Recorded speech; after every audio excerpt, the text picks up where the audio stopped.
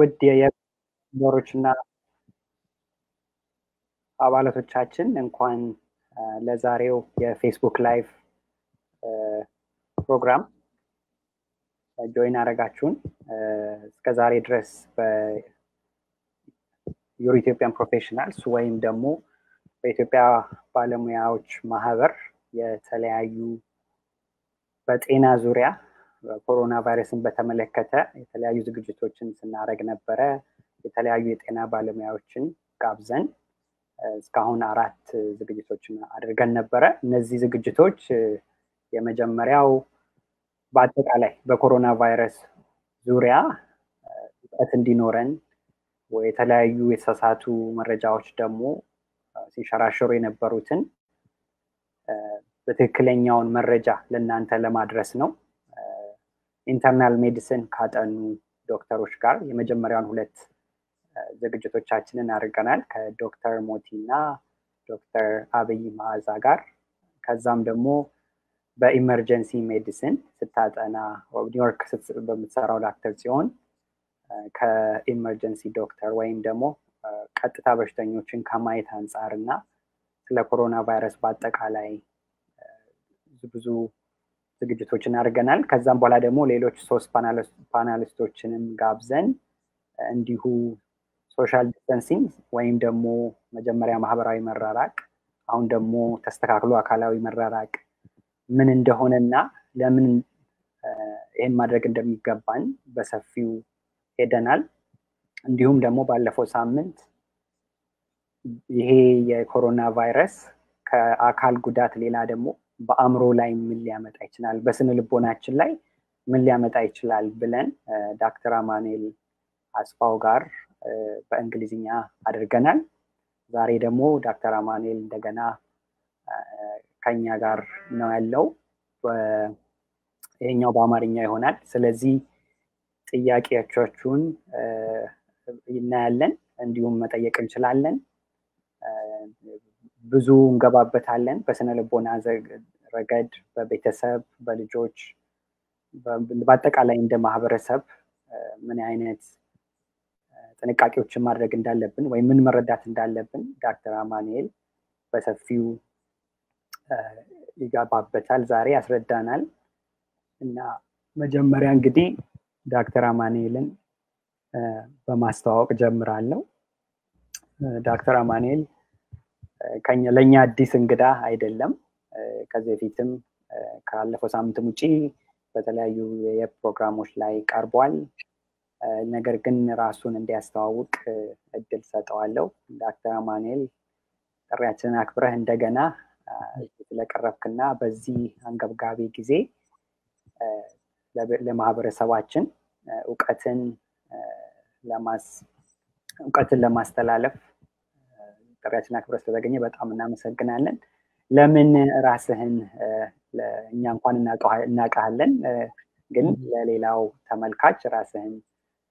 በማስተዋወቅ ብትጀምር ደስ ይለናል እሺ መስፍን በጣም ነው ማመሰግነው አንተንና ካንተ ጋር የሚሰሩ ባልደረቦችህን በሙሉ አመሰግናለሁ ኮሜንታችን ላይ እየሰራችሁ ያላችሁትን ነገር ሁላችንም የምናየው ነው ስለዚህ በዚሁ ቀጥሉበት እየሰራችሁ ያለውንም መልካም ነገር ተደራሽነቱ እንዲሰፋ ምኞቴ ነው በጣም የሚጠቅሙ ኮሚኒቲን የሚገነቡ ስራዎች እየሰራችሁ ስለሆነ ራሴን ለማስተዋወቅ ያህል ዶክተር አማኑኤል አስፋው ባላለኝ እዚህ አሜሪካ ውስጥ በቴነሲ ግዛት ውስጥ ኦስተን ፒ ስቴት ዩኒቨርሲቲ የሚባል ዩኒቨርሲቲ ውስጥ የሳይኮሎጂካል ሳይንስ እና ካውንስሊንግ ተባባሪ ፕሮፌሰር ነኝ እዛም በሙሉ ታይም በማገልገል እገኛለሁ እንደዚሁም በትርፍ ሰዓቴ ደግሞ ደብል ቲዩብ የሚል እኔና ከሌሎች ባልደረቦቼ ጋራ በመሆን ሐሳባችንን የምናቀያይርበት ኮሚኒቲውን የምንረዳበት ቻናልም እንደዚሁ አለን ስለዚህ ባገኘሁት ጊዜ ኮሚኒቲም ላይ እኔም እንደናንተ የማገልገል ፍላጎቱም ኢንትረስቱም ስላለኝ ለዚህ ምድል ደግሞ ከናንተ ጋር ሆኜ አብሬ እንድሰራ እድሉን ስላመቻችሁ በጣም ነው የማመሰግነው ስለዚህ ጉዳይ ዛሬ ስለምናወራበትም ጉዳይ ደግሞ በጣም በሰፊው እንድናገር እድሉን ስላመቻቻችሁ እንደዚሁ አመሰግናለሁ መስፍን በጣም እናመሰግናለን ዶክተር አማኑኤል እንግዲህ እንደምታውቀው በአሁኑ ጊዜ ኮሮና ቫይረስ ወይም ኮቪድ-19 የሚባል ወረርሽኝ በአለምን ያስደነገጠና በሚያስደንቅ በሚያስደንቅ ፍጥነት በአለም ላይ የተሰራጨ ነው በአሁኑ ሰዓት ባየሁት መረጃ ያልደረሰበት አገር የለም እና ለረጅም ጊዜ ይሄ በሽታ እንዴት ነው የሚተላለፈው እንዴት ነው የምንጠነቀቀው ከያዘን ደግሞ ምንድነው የምናደርገው የሚሉ ነገሮችን በተለያዩ ሚዲያዎች እንዲሁም በየፕም ስለዚህ ጥሩ መግለጫዎች እየተሰጡ ያለ ይመስለናል በዚሁ እንገፋለን ነገር ግን ይሄ ኮሮና ቫይረስ ጋር ተያይዞ ይሄን ስርጭትም ለመቆጣጠር ሰውም ደግሞ ግንዛቤ እንዲኖረው በዚህ ዙሪያ ቢደረግም ከዚህ ጋር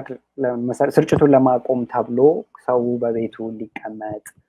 በተለያየ ዓለም ግፊት የተደረገ ነው በዚህም በመኖርበት አገር እንዲሁም በኢትዮጵያም እነዚህ ነገሮች እየተጀመሩ ነው ይሄ በሚሆንበት ጊዜ ደግሞ በአካል ደና ብንሆን ደግሞ በስነ ልቦናስ ይሄ ነገር እንዴት አርጎ ነው ህብረተሰቡን የሚቀይረው በተለይ እንደኛ አይነት ህብረተሰብ በመቀራረብ በጣም ቅርብ የሆነ ግንኙነት ያለው በመተቃቀፍ በመነጋገር በመጨባበጥ ባህል ያደግን ሰዎች ይሄ ነገር በጣም ሲቀየርብን አእምሮአችን ውስጥ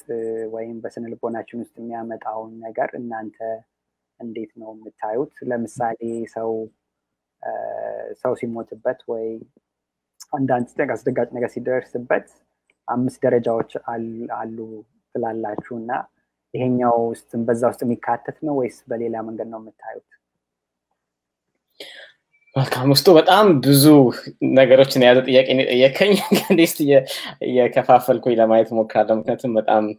ብዙ ወሳኝ ነጥቦችን ስላነሳ ማለት ነውና መጀመሪያ ላይ ጊዜን ወስደህ እንግዲህ በደንብ ኤግዛክትሊ ወጣታለን ታስታውሰኛለህ ተስፋ አደርጋለሁ ጥያቄውን ሳልነካው ካለፍኩኝ መልሰ ጠይቀኝ ፕሊዝ አድማጮቻችንም ከዚህ ጋር ተያያዥነት ያለው ጥያቄ ካላቸው ይጻፉልን ወይ እናደርገው እኛ የምናወራ ብቻም ሳይሆን እነሱ ማሳብ ይሰጡ ደስ ይለኛልና ስለዚህ ስለ ኮቪድ-19 በሚወራበት ጊዜ እንደው ለረጅም ጊዜ ስንሰማውም የነበረው ትኩረቱም የነበረው እንግዲህ አካላዊ ህመሙ ላይ ነው ስለ አካላዊ ህመሙ በጣም ብዙ ጊዜ ተነገረን ሰማን እንዴት አድርገን ነው ራሳችንን መጠበቅ ያለብን እንዴት አድርገን ነው ራሳችንን የምንከላከለው በሽታው የሚተላለፈው እንዴት ነው በሽታውን ስርጭት ለማቆም ምን ማድረግ አለብን እየተባልን በጣም በተደጋጋሚ ከተለያየ ሶርስ እንዲያውም አንዳንድ ኢንፎርሜሽኖች በስተው እስከሚያስጨንቁን ድረስ መረጃዎች ሰማን which is fine የተጣራ መረጃና ትክክለኛ መረጃ ከሆነ ድረስ ለሁላችንም የሚጠቅሙ መረጃዎች ስለሆኑ ማለት ነው ግን ደግሞ አይ ቲንክ አንዳንዴ ያንን መረጃ ኮምፕሊት ያላደረገውና ሙሉ ያላደረገው በየማስበው የአካላዊ ጤንነታችንን እንደምንጠብቅ ጊዜ በዚህ አሁን ክራይሲስ በሆነ ወቅት ላይ በጣም ወረሽኝ በበዛበት ፈተና በበዛበት አዲስ ቻሌንጅ በመጣበት ጊዜ ላይ ስለ አካላዊ ጤንነታችን ያወራነውን ትንሿን ያህል እንኳን ስለ አእምሮ ጤንነታችን ግን ለማውራት አለመሞከራችን ትንሽ ጥንቃቄውን ሙሉ ስለማያደርገው ማለት ነው አንድ ሰው ሲታመም በአካሉ ብቻ አይደለም የሚታመመው ሁላችንም እንደምናውቀው አካል ይታመማል ደግሞ የውስጥ አእምሮ ጤና ይታመማል የማህበራዊ ግንኙነት ይታመማል የውስጥም ስሜቶች ይታመማሉና የሰው ልጅ ጤና ስንል ብዙ ነገሮችን የሚይዝ ሙሉ ነገሮችን የሚይዝ ከሆነና ስለ አካላዊ ጤናውን ብቻ ያወራን ከሆነ ሌላኛው ነገሮች ከታመሙ አካላዊ ጤንነትን ራሱ በደንብ ሰዎች ለኬር ለማድረግ ስለሚከብዳቸው ማለት ነውና አሁን በእኛ ሀገር ኮንቴክስት ምንድነው ላይ በጣም አብረን የምንኖር በጣም ከሰው ጋራ ተዋህደን ተቀራርበን የምንኖር በስራ ቦታ ላይ አብረን የምንኖር ከዛ አልፎ ደግሞ በማህበራዊ ህይወታችን በጣም ቅርርቦሽ የበዛበት አንዳችን ለአንዳችን ድጋፍ የምናደርግበት በሻይ በመጠጣት ምሳ በመብላት ራት በመብላት በምንኖርበት አኗኗር ይሄ አሁን የመጣው የህይወት ስታይል የህይወት ፕሪንሲፕል ለኛ ጋራ በጣም አብሮ ማሄድ የሚቃረን ነው አንተም እንደምታውቀው መስፍን ይሄ በጣም ኮሌክቲቪስቲክ የሆኑ ካልቸሮች ላይ ያለው የኑሮ ሁኔታና ኢንዲቪጁዋሊስቲክ የሆኑ ካልቸሮች ላይ ያለው የኑሮ ሁኔታ ይለያያል ኢቭን አንድ ቤት ውስጥ እንኳን ቢኖር ኢንዲቪጁዋሊስቲክ የሆኑ ካልቸሮች ላይ ስታይ ወደ ውጭ ያለ ሁሉም የራሱን ክፍል ወስዶ ክፍል ውስጥ ገብቶ ራሱን ቆልፎ ከሌሎች ጋር የሚኖረው ግንኙነት በጣም ውስን ነው ወደኛ ባህል ስትመጣ ግን ራት በአንድ ሰፌድ በአንድ ማዕድ ቀርቦ ሁሉም ሰው አንድ ላይ በልቶ ሁሉም ሰው ሰላም ተባብሎ ያለው ኮኔክሽን በጣም ስትሮንግ ነውና አሁን ይሄንን ነገር ለማቆም ሞክሩ ይሄ አይነት አካሄድ ለበሽታው በጣም ያጋልጣል ሲባል በጣም ትልቅ አጀስትመንት ነው በጣም ትልቅ ለውጥ ነው ስራ ቦታ ላይ ያለ ጓደኝነት ለጊዜው ይቆማል በአካል ያለ ጓደኝነት ቤተክርስቲያን ጋር ያለ ግንኙነት እንደዚሁም በጣም ጥንቃቄ የተሞላበትና እንደለመድነው እንደምናቀው አይነት መልክ አይዝም ቤት ውስጥ ያለውም ግንኙነት እንደዚሁ ጥንቃቄ የሞላበት ነው ስለዚህ ያንዳንዷን ነገር በፊት ነፃ ሆነን የምናደርጋቸው ማህበራዊ ግንኙነታችን ማንነታችንን ዲፋይን የሚያደርገውን ህይወት አሁን ግን በጥንቃቄና በተወስኖ እንድናደርግ ስለሆነ እየተነገረን ያለነው ያለ እኔ ትልቅ አንዱን ራሱን የቻለ ለውጥ ነው ምናልባት በዚህ ባህል ያደጉ ሰዎች ትራንዚሽን ለማድረግና በእኛ ባህል ያሉ ሰዎች ትራንዚሽን ለማድረግ ያለው ነገር ትንሽ ለየት ስለሚል ማለት ነው ከዛ ጋር ደግሞ ተያይዞ ምናልባት አሁንም ስለ አጀስትመንት እናወራ ትልቁ ነገር በሽታውንስ በተመለከተ ያለ ጭንቀት አሁን በሽታው ፊዚካል ነገርን ቢጎዳ ያለው ጭንቀት ከበሽታው ጋር ተያይዞ የሚነሱ ጭንቀቶች ግን ያምሮ ሰላማችንን ውስጣችንን ነው የሚይዙት አይደል ስለዚህ በዛ ሂደት ውስጥ ሰዎቹ በሚያልፉበት ጊዜም ደግሞ የሚፈጠር የስነ-ልቦና ችግር አለ ጭንቀቶች አሉ ተፈጥሯዊ የሆነ ጭንቀት አለ ሁላችንም የምናልፍበት አይደለም በሽታና በህይወት ውስጥ የሚያጋጥሙ ፈተናዎች ሲደርሱን ምናልፍበት የምንሄድበት ጭንቀት ሁላችንም ጋር አለ ከዛ ደግሞ በጣም ጭንቀቱ በስቶ መንተኛት እስከምንቸገር ድረስ ምግብ መብላት እስከምንቸገር ድረስ ለህይወት ያለን እይታ እስኪቀንስ ድረስ ነገሮችን ምንመለከትበት መነጽር ሁሉ ጨለማ እስኪሆን ድረስ ተጽዕኖ የሚያመጣ ጭንቀት ከሆነ ግን ይሄ አይ ቲንክ በአካላዊ ህመም ብቻ ልታከመው ማትችል እንደዚሁም ደግሞ የስነ-ልቦናዊ ትኩረት የሚፈልግ ነው ማለት ነውና ስለዚህ ስለ በሽታውም ስናወራ ከጭንቀት ጋራ በተያያዘ እንቅልፍ በማጣት ጋር በተያያዘ ብዙ ሰዎች ይናገራሉ እኔ ራስ ምታት በጣም ያስቸግረኛል እኔ ምግብ አልበላም እኔ በትንሹ መጨናነቅ ጀምር ያለውኝ እንግዲህ በፊት ኮንሰንትሬሽናቸው ከፍ ያለ ለነገሮች የሚሰጡት ትኩረት ከፍ ያለ ስራ ላይ ውጤታማ የሆኑ ሰዎች አሁን እነዛን አታይም ምክንያቱም ይሄ እንግዲህ የሚያሳየው በሽታው ራሱን የቻለ የሳይኮሎጂካል ኢምፓክትም እያሳደረ ትልቅ ተጽዕኖ እየወሰደ እንደሆነም ነው ማለት ነው unfortunately ፊዚካሉን ብቻ አክመን የምናቆመው በሽታ እንዳልሆነ የፊዚካሉም የስነ-ልቦናውም ኤሌመንት አብሮ መታየት እንዳለበት ነው እንግዲህ ይሄ የሚያሳየን ሌላ የጠቀስክልኝ ነጥብ አለ መስፍን በጣም ኢምፖርታንት የሆነ ነጥብ ሰዎች የሚያልፉበት የባህዘን ውስጥ በሚሄዱበት ጊዜ የራሳቸው ደረጃ አለ የሚያልፉበት ደረጃ አለ መጀመሪያ ሀዘኑ እንዳልተፈጠረ የሚክዱበት ከዛም ደግሞ ሀዘኑ ነው እንዳልተፈጠረ መካዱ እንደማያዋጣ ሲያቁ የንዴት ስሜት ደግሞ ይከተላል በሰዎች ላይ መናደድ በራስ ላይ መናደድ በህይወት በሌለው ሰውም ላይ መናደድ ሊሆን ይችላል ለምን እንደዚህ ያልነገረኝ ለምን እንደዚህ ማድረግ እየቻለ ከዛ ደግሞ እሱም ቀስ በቀስ እየተሻሻለ ይመጣል ይሄንን አድርገን ቢሆን ኖሮ እንደዚህ ማድረግ እንችል ነበር የሚል ወደ ተረጋጋ አይነት መረጃ ትርጉም ለመስጠት የሚሞከርበት ሂደት አለ እሱም ደግሞ ሳይሳካ ሲቀር ይሄን ሁሉ አድርጎ ሰውየው በህይወት እንደሌለ ማወቅ ሲጀምር ደግሞ ሄልፕለስነስ ተስፋ መቁረጥ በጣም በዲፕሬሽን በድብርት ውስጥ ማለፍ ከዛ መጨረሻ ላይ እውነትም ይሄ ነገር ሆኗል ለካ የተከሰተው ነገር እውነት ነው ይሄንን ሰው ያተናል ብለን መጨረሻ ላይ በመቀበል የምንሄድበት ሂደት ደግሞ አለ አሁንም አይ ቲንክ ከኮቪድ-19 ጋር በተያያዘ በእነዚህ ሂደት ውስጥ እንዳለፍን እንደሆነም በተወሰነ መልኩ ይሰማኛል መጀመሪያ ላይ ስቲል አሁንም አንዳንድ ሰዎች ጋር ታያለክ ይሄ በሽታ ምንም አይደለም ዝም ብሎ ይሄኛውን ግሩፕ ብቻ የሚይዝ በሽታ ነው ሌሎቻችንን አይዝም ያን ያህል ትኩረት ልንሰጠው የሚገባ ነገር አይደለም መንግስት የሆነ የፈጠረው ሴራ ነው ብለን ችግሩን እንደ ችግር ተቀብለን እያንዳንዳችንን ህይወት ኢምፓክት ያደርጋል የሚለው ላይ ለመድረስ መጀመሪያ ክደናው ነበር ወይንም መረጃውንም አጣጥለነው ነበር ሩቅ ነው እኛ ጋር አይደርስም ብለን አልፈነው ነበር አይደል ከዛ ግን የቀረበ ሲመጣ አጠገባችን የሆነ ደግሞ መሆኑን ስናይ ትንሽ መናደድ ጀመረ ይሄ መንግስት እንደዚህ ቢያደርግ ኖሮ የጤና ሚኒስቴር እንደዚህ ቢያደርግ ኖሮ አጎዳገርም ኢትዮጵያ መሄደን ይሄንን በረራ በዚህ ጊዜ አቆመን ቢሆን ኖሮ ስለዚህ አሁን የንዴት ስሜቶች ደግሞ ሞር በጣም እየወጡ መጡ እነሱም ብዙ ነገር እንደማይቀይሩ ያየን ስንመጣ ለካ ይሄ ነገር በጣም አደገኛ ነው ችግሩ ገዝፎ እየመጣ ነው ከኔ ካቅሜ በላይ የሆነ ነው የሚል የራስን አቅም በጣም አሳንሶ ማየት የበሽታውን አቅም አጉልቶ የሚታይበት ደረጃ ያደረስና ዲፕረስድ መሆን ማዘን ተስፋ መቁረጦችን ታያለክ መጨረሻ ላይ ግን ሰዎች አሁን እውነት ነው በቃ ይሄ በሽታ በጣም ዴንጀረስ ነው አደገኛ ነው የኔም ህይወት ላይ ተጽዕኖ አለው የጎረቤቴም ህይወት ላይ ተጽዕኖ አለው የእያንዳንዳችን ህይወት ኢምፓክት ሊያደርግ ይችላል ጤናዬ እንኳን ኢምፓክት ባይሆን የስራዬ ኢምፓክት ሊሆን ይችላል ስራዬ እንኳን ኢምፓክት ባይሆን አጠገቤ ያለ ሰው ኢምፓክት ሊሆን ይችላል ስለዚህ በጣም አደገኛ በሽታ ነው ብለን ለመድረስ በሂደት ውስጥ አልፈናል ነው መስፈኑላችንም እንደምታውቀውና አሁን እኔ በጭንቀት ውስጥ የሚያልፉ ሰዎች በንዴት ውስጥ የሚያልፉ ሰዎች that's fine የዛ ሂደቱ አካል ነው ብዬ ስለማስብ ጊዜ ብቻ እንስጣቸው በዛ ፕሮሰስ ውስጥ እንዲያልፉ ዲናይል ላይ ያለ ሰው ይሄ ችግር የለም ዝም ብሎ ነው የሚል ሰው ነው አሁንም የሚያሰጋኝ የራሱን ኃላፊነት ለመወጣት ወይንም የራሱን ኃላፊነት ለመወጣት እንዳትጥር ያደርጋል እየካድከው ከሆነ ማለት ነውና ምናልባት እንደ አጠቃላይ ግን yes ከይሄን በሽታ ተከትሎ የሚመጡ ስነ-ልቦናዊ ጫናዎች አሉ ይሄን በሽታ ተከትሎ አለ ችግሩ የሚለውን ጋር ለመድረስ ራሱ ያለፍንባቸው ሂደቶች አሉ አሁን በብዛት ሰዎች በሽታውን መቀበል ላይ ደርሰዋል በያስባለሁ እኔ ምናልባት ከመቀበል ማለፍ አለብን በያስባለሁ በኋላ ምናልባት ስለመፍትሄዎቹ ካነሳን ስለነሱ ላይ ያወራለሁ ምንድነው ማድረግ ያለብን በሽታውን መቀበል በራሱ ጎል ነው ወይ የሚለውን ነገር ሳስብ ነው ከዛም በላይ መሄድ እንዳለብን ይሰማኛልና አይነው አረዘምኩኝ ግን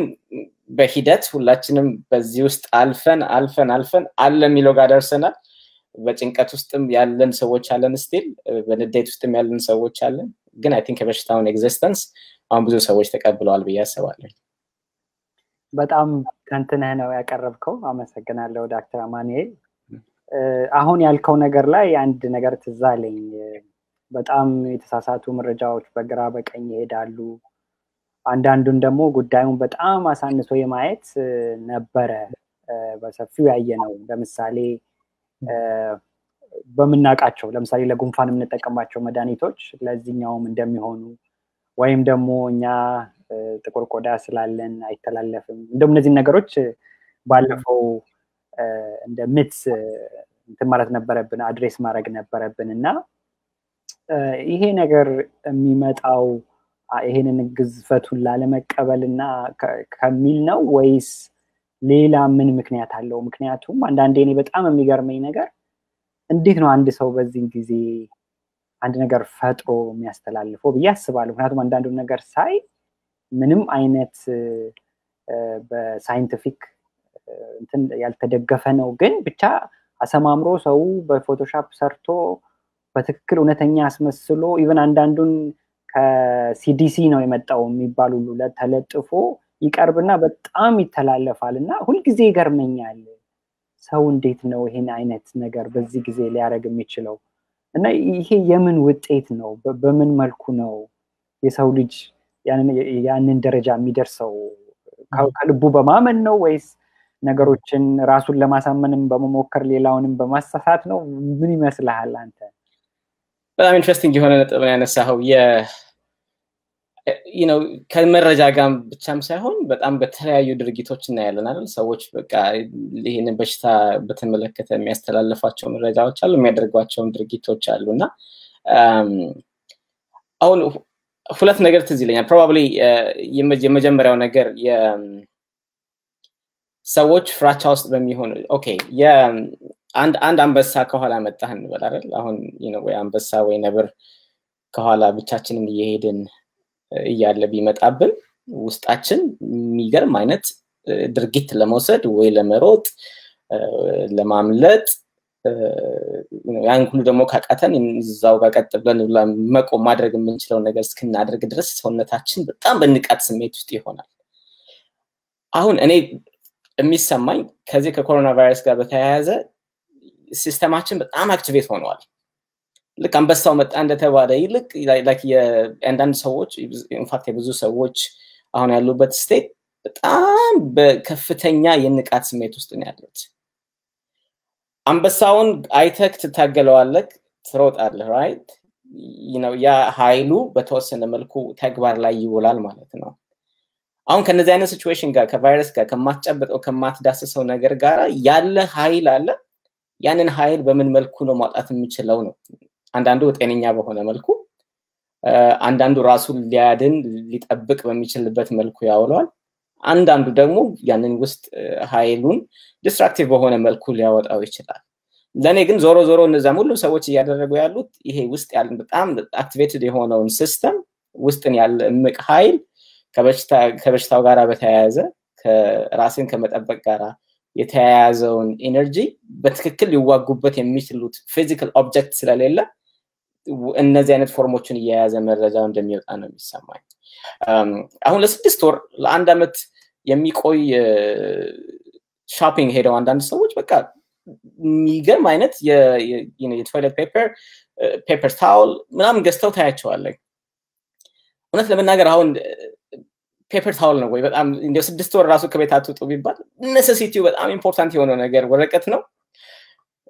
ቢያሳስ ፕሮብሌም ነው ስለ መድኃኒት ላይ ሲሮጡ አታያቸው ምናልባት ሌሎች ምግቦች ላይ ያን ያህል ሩጫ ሳትሄዱ አታያቸውም ግን በቃ ውስጥ ያለውን ኃይል ያ የወጣውን አክቲቬትድ የሆነውን ሲስተም ሊያረግብ የሚችሉ ነገሮች ውስጥ ሰዎች እንጌጅ ያደርጋሉ and unfortunately አንዳንዶቹ ጤነኛ ድርጊቶች ይሆናሉ አንዳንዶቹ ደግሞ ጤነኛ ያልሆኑ ነገሮች ይችላሉ ግን ዞሮ የነዛን ሰዎች የማረጋጋት አቅም ስላላቸው ስፔሻሊ ደግሞ በሶሻል ሚዲያ ላይ ላይኩም ፎሎውም ሰዎች ያሰራጩትን ብዛት ስታይ ኦኬ ያ ኢነርጂ እውነትም በተግባር ላይ ሆኖ ለውጥ እንዳመጣ ስለምታይ ከዛ ጋር በተያያዘ ደግሞ አንተን የማረጋጋትን ቴንደንሲ ስላለው ነው በያስባለሁኝ አይ ነው ይሄ አንደኛው ቲዮሪ ነው ብቸኛ ቲዮሪ ነው በየያልኩኝ አይደለም ሌሎች መላምቶችን መስጠት እንችላለን ግን አይ ቲንክ ክራይሲስ ጋር ተያይዞ የሚነሳው በጣም አክቲቬት የሆነውን ሲስተማችንን በተመለከተ ያለውን ኢነርጂ ተነቃቃውን ኃይል ውጥረት ውስጥ ያለውን ሰውነት እንዴት አድርገን ነው የምናረግበው and ሰዎች በተለያዩ ነገሮች ሊያደርጉ ይችላሉ በሚለው መልኩ ነው መስፍን እሱን በጣም ጥሩ አሁን ቅድም እንደተረዳውት የመቀበሉ ደረጃ ላይ ደረስን ይመስለኛል ቅድም አንተ ሜንሽን እንዳረከው ምክንያቱም ብዙ አይነት መረጃዎች እንደውም ኦቨርሎድ ላይ ደረስን ይመስለኛልና የቁጥሩን በበዛ ቁጥር በየቤቱም ባቋቋ ቁጥር እዛ ደረጃ ላይ ደርሰናል ብዙ ነገሮችንም ተቀብለን ከመንግስትም ወይም ከጤና ባለሙያዎች ያደረግን ነው አንደኛው ማድረግ ወይም በግድም ወይም በውድ ማድረግ ያለብን ነገር ቤት ውስጥ መቀመጥ ነውና ይሄ የሆነበት ምክንያት ደግሞ ማገስ መጀመሪያ ሲጀመር ማህበራዊ መራራቅ ብለው አሁን ሜቢ እሱ ትርጉም ሶሻል ዲስታንሲንግ ጥሩ አይደለም ፊዚካል ዲስታንሲንግ እናርገው ወይም ያካላዊ መራራቅ በማለት እናርመው ሚል ሰምቻለሁ አንተም ልታስተካክለኝ ትችላለህ እሱ ትክክል ከሆነ አይ ቲንክ ወርልድ ሄልዝ ኦርጋናይዜሽንም ይሄ መስተካከል እንዳለበት ነው የሰማውት ግን ከሱ ጋር ያካል መራራቅም ጋር ደግሞ ምንድነው ማህበራዊ መራራቅና አካላዊ መራራቅ ልዩነቱ ምንድነው ሚል ከተመልካቾች ጥያቄ አለና እሱን ብታስረዳን so yeah the idea of አሁን ስለ ክራይሲስ እናወራ ወይንም እንደዚህ አይነት ሲቹዌሽን ውስጥ ታወራ ዋናው I think ዋናው ኮንሰፕት ክራይሲስን ለመውጣት የሚያገለግለው አንደኛው ወይ ኢንፋክት ዋነኛው ተብሎ የሚጠራው ከሌሎች ጋር ያለክ ሴፍ የሆነ ግንኙነት ውህደት ነው አሁን በእንደዚህ አይነት ሁኔታ ውስጥ እየሆነን ያለን ያንን ኮኔክሽን ነው ይሄ በሽታ እየወሰደብን ያለ ነው አይደል ላይክ በአካል ከሰዎች ጋር ያለን ግንኙነት አሁን ስለ ፊዚካል ኮኔክሽን ብዙ ስናወራ ምን ይያለ ነው ሰዎች በተሰበሰቡበት ጋር አብሮ ተደባልቆ በአካል ኖሮ የምናሳልፈው ጊዜ የምናደርገው ቆይታ ይሄ ያው physical distancing የለውም ማለት ነው ውስጥ አይደል I think social distancing ላይ ስናወራ ግን ሰዎች በማህበራዊ ህይወታቸው መጠያየቅ ይችላሉ መገናኘት ይችላሉ አሁንም እንደ ድሮ ኮኔክት ማድረግ ይችላሉ በአካል ግን ሳይሆን በተለያዩ መንገዶች ለምሳሌ በመደወል በቪዲዮ ሊሆን ይችላል በስልክ በማውራት ሊሆን ይችላል እንደዚህ አድርገው ሰው እርስ በራሱ መጠያየቁን የሰው ኮኔክሽን ፊዚካልን ብቻ ላይ ጠይቅ ይችላል ኮኔክት ለማድረግ ኢሞሽናል ኮኔክሽን ካለ በስሜት ከተቀራረብን በስሜት ከተዋሃድን አንዳችንን እንደምናስብ ደውለን ማሳወቅ ከቻለን ቤተሰባችንን በቪዲዮ ማሳየት ከቻለን ፊዚካሊ መገናኘት ነው የቀረን እንጂ ሶሻሊ ኮኔክትድ ሆነናል ነው ስለዚህ ሶሻል ኮኔክትድነሱን ለምንድን ነው የሚወስድብን ይሄ ሶሻሊ ዲስታንስ አድርጎ ሲባል ያንን ኤሌመንት አብሮ ስለሚይዝ እሱን ተርም ምናልባት ለጊዜው ብንቶ በአካል መገናኘታችንና መራረቃችንን እንደግፍ ሰዎች ግን በማህበራዊ ግንኙነታቸው መጠያየቃቸው መደዋወላቸው በቪዲዮ መገናኘታቸው ግን ይቀጥል የአካል መገናኘቱን አስወግደው የሚል ሐሳብ ነውና እውነት ነው አሁን ስለ የተለያየ ቦታ ላይ የሚኖሩ የተለያየ ስቴቶች ላይ የሚኖሩ ሰዎችን ስታይ በአካል በቀጥታ ባይገናኙ ግን በጣም ቅርብ ለልባቸው ቅርብ የሆኑ ሰዎች አሉ ኢትዮጵያና አንዱ ጓደኛው ኢትዮጵያ ሆኖ አንዱ እዚህ ሀገር ሆኖ የተደዋወሉ ኢቭን በአካል አብረዋቸው ከሚኖሩ ሰዎች ይበልጥ የስሜት ቅርርቦሽ የልብ ለልብ መቀራረብ ታያለክና ያንን ሐሳብ ነው አሁንም እንግዲህ ቻሌንጅ የተደረገ ያለው ምናልባት ሶሻል ዲስታንሲንግ ከሚለው ይልቅ ሰዎች በቀራረባቸውን በስሜት መዋሃዳቸውን የሚለውን ፓርትም ስለሚያርቅብን አሁን ስለ አካል መራራቅ እናውራ የሚል ሐሳብ ነው እንግዲህ በተደጋጋሚ እየተነሳ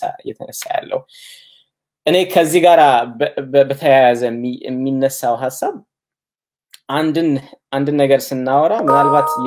የትራማን ወይንም ይሄ የአስከፊ የሆነ ክራይሲስን ለመውጣት የሚያገለግለን ከሰው ጋር ያለን ግንኙነት ነው ካለን ያንን ግንኙነት ሰዎች መደዋወላቸው ሰዎች መጠያየቃቸውን እንዳይወስድብን ስለምንፈራ ከሶሻል ዲስታንሲንግ ከሚለው ሐሳብ ይልቅ ወደ ፊዚካል ዲስታንሲንግ ወደ አካል መራራቅ ግን ደግሞ በስልክ በቪዲዮ ከማህበረሰቡ ጋር መጠያየቅ መደዋወል ወደሚለው ሐሳብ እንሂድ የሚል ነገር ተነስቷል ማለት ነው ከዚሁ ጋር ተያይዞ በጣም እናመሰግናለን በጣም ጥሩ አርገን ነው እንትን ያልከው ይሄ ከአካል መራራቅ እና አይሶሌሽን ወይም ራስን ጭራሽ ለይቶ መቀመጥ እንበለው I think እንደዛ ሊሆን ይችላል ጥሩ ትርጉም የሁለቱ ልዩነት ምንድነው የሚል ጥያቄም ከተመልካቾቻችን ቀርቧል ራስን መለየትና የፊዚካል ዲስታንስ እና አይሶሌሽን የሚለው ወይም አሁን ስለ አይሶሌሽን እንግዲህ በህመም ውስጥ ያሉ ሰዎችን ነው ያወራን ያለነው አይደል በህመም ውስጥ ያሉም ሰዎችን ወይንም ደግሞ በህመም ውስጥም ሰዎች ባይኖሩ ግን ደግሞ በትንሽ ቤተሰብ ውስጥ ሆነው ራሳቸውን ወስነው የሚኖሩበት ነው አሁን ከጎረቤት ጋር ያለ ጓደኛ ከጓደኛ ጋር ያለ መገናኘት እዚህ ጋር ቦታ የለውም ማለት ነው እንዲያውም ከተቻለ ከቤተሰብም እኮ ሰዎች ምን ያደርጋሉ እኔ እንኳን ወጣ ገባ ስለምን ለብቻዬ አንድ ክፍል ይዤ ራሴን ነጥዬ መኖር አለብኝ ደግሞ ብለው ተግባራዊ የሚያደርጉ ሰዎች አሉ አሁን አንዳንድ ኒውስ ያነበብኩኝ ነበርና ባልና ሚስቶች ናቸው ፕሮባብሊ ሚስትየዋ የጤና ባለሙያ ነች በተደጋጋሚ ከእንደዚህ አይነት ህመም ጋር ከተጠቁ ሰዎች ጋር ትሰራለች ባልየው አይሰራም ስለዚህ ባሌን ለእንደዚህ አይነት አደጋ ከማጋለጥ ብላ ለብቻዋ አንድ ክፍል ጋራጅ ውስጥ ሰርታ ነው እየኖረች ያለችውና አሁን እቺ ፊዚካሊ ራሷን አንደርስታንድ ታደርጋለች ቤተሰቡን ለከመጠበቅ አንፃር ማለት ነውና እንደዚህ አይነት በጣም የሚያሰጋ ውጪ የምንወጣ ከሆነ ትራቨል የምናረግ ከሆነ እንግዲህ ስራው ባህሪ ሆኖ በግድ እንደውሱን ማስቀረት የማይቻልባቸው ሁኔታዎች ከሆኑ ራስን ለይቶ አግልሎ መኖር እሱን አሁን ስለ አይሶሌሽን እያወራን ያለነው ማለት ነው ከዛ ግን ጎረቤት ለጎረቤት ያለው ጓደኛ ለጓደኛ ያለው ደግሞ እሱ በጣም ተራርቆ መኖር መለየትና መራራቅ አይ ቲንክ ይለያል አይደል ራስን አንድ ክፍል ውስጥ ለይተን ለብቻ ከቤተሰብም እንኳን እንዳልገኝ አድርጌ ሳስቀምጥ ራስ ላይ ይቻለው ተራርቅ ያለው ሰው ደግሞ እዚህኛው ጎረቤትና ያኛውን ጎረቤት ጓደኛና ጓደኛን እንዳንገናኝ ማድረግ ማለት ነውና እንደም የሚመከረው ምን ላይ ነው ያለነው የሪስካችን ምን ላይ ነው ቤተሰባችን ምን አይነት የተጋለጠ ነው እኔስ ከቤተሰብ ደረጃ የቱ ጋር ነው ያለው ምንድነው ማድረግ ያለብኝ የሚለውን ሰዎች መለስ ብለው እንዲያዩት ለመምከር ያህል ነው እሺ በጣም እናመሰግናለን ሌላው እንግዲህ ቤት ውስጥ ለረጅም ጊዜ መቀመጥ አለብን ግማሾቻችን ደግሞ ቤት ውስጥ ነው የምንሰራው እና ይሄ ነገር አዲስ ገጽታ ነው ለአንዳንድ ሰዎች ይሄ አዲስ ገጽታ እንዴት ነው አዲስ ነገሮች በህይወታችን ላይ ሲመጡ እኛ ያንን ነገር የምንወጣው እንዴት ነው ለምሳሌ ለመጀመሪያ ጊዜ ልጆች ያሏቸው ባልና ሚስት ቤት ውስጥ እንግዲህ ድሮ ስራ አለ ትምህርት ቤት አለ የተለያየ ክፍተቶች አሉ ላለመገናኘት አሁን ግን ያ ነገር በተወሰነ ቦታ በተወሰነች ቤት አፓርትመንት ወይም ቤት ውስጥ ታጥሮ ለረጅም ሰዓት የመቆየት አለ ከዚህ ጋር እንደውም ያነበብኳቸው ነገሮች አሉ ግጭቶች የመጨመር አለ ወይም ደግሞ እነዚህ ልጆች ምን ማድረግ እንደማይችል አላውቅም ትምህርት ቤት የያዘው ጉድ የሚሉ ብዙ ወላጆች ሰምቻለሁና ለነሱ ምንድነው የሚመከረው አንደኛ ይሄንን የኮሮና ቫይረስ ሁኔታ መወጣት ያለብን ነገር አለ ከዛ ውጪ ደግሞ አዲስ ዓለም የሆነ አዲስ ክስተት የሆነ ነገር ደግሞ መለማመድ አለብንና ሁለቱ እንዴት አድርገው ነው ባላንስ ማድረግ የሚቻለው መልካም I think በጣም ወላጆች ላይ ያለው ጫና በዚህ ጊዜ በጣም ከፍተኛ ነው እውነት ለመናገር በብዙ መልኩ ነው ያሉት ለውጦች እንደውም አንዳንዴ መሸከም እስኪ ከብድ ድረስ ነው ቤተሰብ ጫና አለ በዚህ በኩል አንዳንዴ ስራ ጫና አለ አንዳንዴ ኢኮኖሚ ጫና ይኖራል ከዛ ጋር የተያዘ የራስ ጭንቀት አለ ያንን ጭንቀት ደግሞ ሸፍኖ ለልጆች ለማስረዳት የሚሞከር ጥረት አለና በጣም ብዙ ነው በዚህ ወቅት ቤተሰብ የሚሸከመው ግን ደግሞ I think አሁን አንዳንዴ የለመድናቸው አይነት የህይወት ኑሮዎች አይደሉም ማለት አንዳንዴ እንደዚህ አይነት ሁኔታዎች አዳዲስ ነገሮችንም ወደ ህይወታችን ያመጣሉ አሁን ቁጭ ብሎ ለረጅም ጊዜ ማውራት ቁጭ ብሎ መነጋገር ራት ቁርስ ምሳ ራት መብላት የማይችሉ ወይንም ያልበሉ ባልና ሚስቶች አሁን በጣም 12 ሰዓት even ከዛም በላይ አብረው ሊሆኑ ነው ማለት ነው ይሄ እንግዲህ ሌላ አዲስ ዳይናሚክ ነው እውነት ለመናገር አዲስ የግንኙነት አይነት ነው እስካሁን ከነበሩት ምንድነው የምናደርገው ነው እስካሁን በነበረው መንገድ እንቀጥላለን ወይስ አሁን የነበረውን ለአዲስ ይሄ the new normal የሚባል አዲስ ለሚባለው ነገር ደግሞ እንደገና አዲስ የሆነ የመለማመጃ መንገድ እናመጣለን ነውና I think ብዙ ጊዜ የሚመከረው በተደጋጋሚ መጠን በእንደዚህ አይነት ሁኔታዎች ውስጥ ስንሆን ሩቲን ማውጣት በጣም ሁሌ የምናደርጋቸው እንደው ቤት ውስጥ እስካዋልን ድረስ unpredictable እንዳይሆን የቤቱም ነገር ምንም የማይታወቅ የማይገመት መቼ ምንን ማድረግ እንደሚፈልግ እንደሚያደርግ የማንረዳው አይነት የቤት environment ካለን ብዙ አያስኬድም ወይንም አትሊስት ለውስጣችን ሰላም ብዙ አያበረክትም ስለዚህ በጣም የሚመከረው ምንድነው እስቲ ቁጭ ብለው እናትም አባትም including ልጆችም ስኬጁል ማውጣት ሩቲን ማድረግ ቀናቸውን የሚገርም አይነት ስትረስ ሴቭ ያደርጋል ስለሁለት ነገር አንደኛ ልጆቹም ራሳቸው ያውቃሉ ምን እየመጣ እንደሆነ ባልየውም ሚስቱም ይዘጋጃሉ ሳይኮሎጂካሊ ሜንታሊ እየተዘጋጁ ይመጣሉ ዛሬ ቀን ይሄን የሚመስለው በዚህ ሰዓት ይሄ ይመጣል በዚህ ሰዓት እንደዚህ እናደርጋለን የሚል አይነት ውይይት ውስጥ ሲገባ unexpected የሆኑ ነገሮች happen አያደርጉም unexpected ብቻም ሳይሆን አንዳንዴ impulsive የሆኑ ውሳኔዎች አሉ ዝም ብሎ ከስሜታዊነት የሚመነጩ መገንፈሎች መቆጣቶች መነጫነጮች እነሱ አሁን ያምሮ ዝግጅት ከማነስም ጋር ስለሚያያዙ ነው በብዛት ስለዚህ እንደ ቤተሰብ እንደ ትዳር አጋር ወይንም ልጅ እንዳለው አጋር I think የመጀመሪያው ነገር አጠቃላይ እስካሁን ባለንበት ጊዜ በእንደዚህ አይነት ሁኔታ ይሄ ሁኔታ እስከሚያቆም ድረስ ምንድነው ሊሰራ የሚችል ሩቲን ማውጣት መቻል ያስፈልጋል I think ያንን ስናደርግ ያንን አዲሱን ኖርማል የመለማመድ አዲሱን የኑሮ ስታይል ውስጣችን መቀበልን ብቻም ሳይሆን ዝግጁነታችንን በዛው ልክ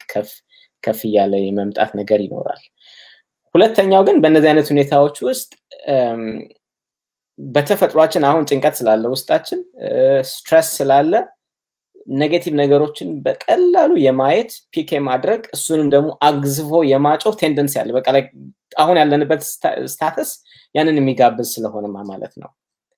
ስለዚህ እንደ ትዳር አጋር ወይንም እንደ ቤተሰብ እኔ እንደውም ይሄንን ጊዜ እስክናልፈው ድረስ በጣም መልካም የሆኑ ነገሮች ላይ ብዙ ኢነርጂዎቻችን ውስጣችን ያሉትን ኃይሎች ወደ መልካም ነገሮች ዳይሬክት ማድረግ መቻል በጣም የሚያሻግር መንገድ ነው ልክ ዜና በከፈትኩኝ ቁጥር ለመጥፎ ነገር ማይ ከሆነ ያንን የመሰማውትን መጥፎ ኢነርጂ አምጥቼ ሚስቴ ላይ ወይንም ልጆቼ ላይ ምወጣ ከሆነ ይሄ አይ ቲንክ ጤነኛ ነገሮችን ሃንድል ለማድረግ መንገድ አይደለም ስለዚህ እንዲያውም በተደጋጋሚ የሚመከር ነገር አለ ዜናዎችን ወይንም እንደዚህ መጥፎ ነገሮችን በመጥፎ የሆኑ ኒውስን በቀን አንዴ ምናልባት 30 ደቂቃ ጠዋት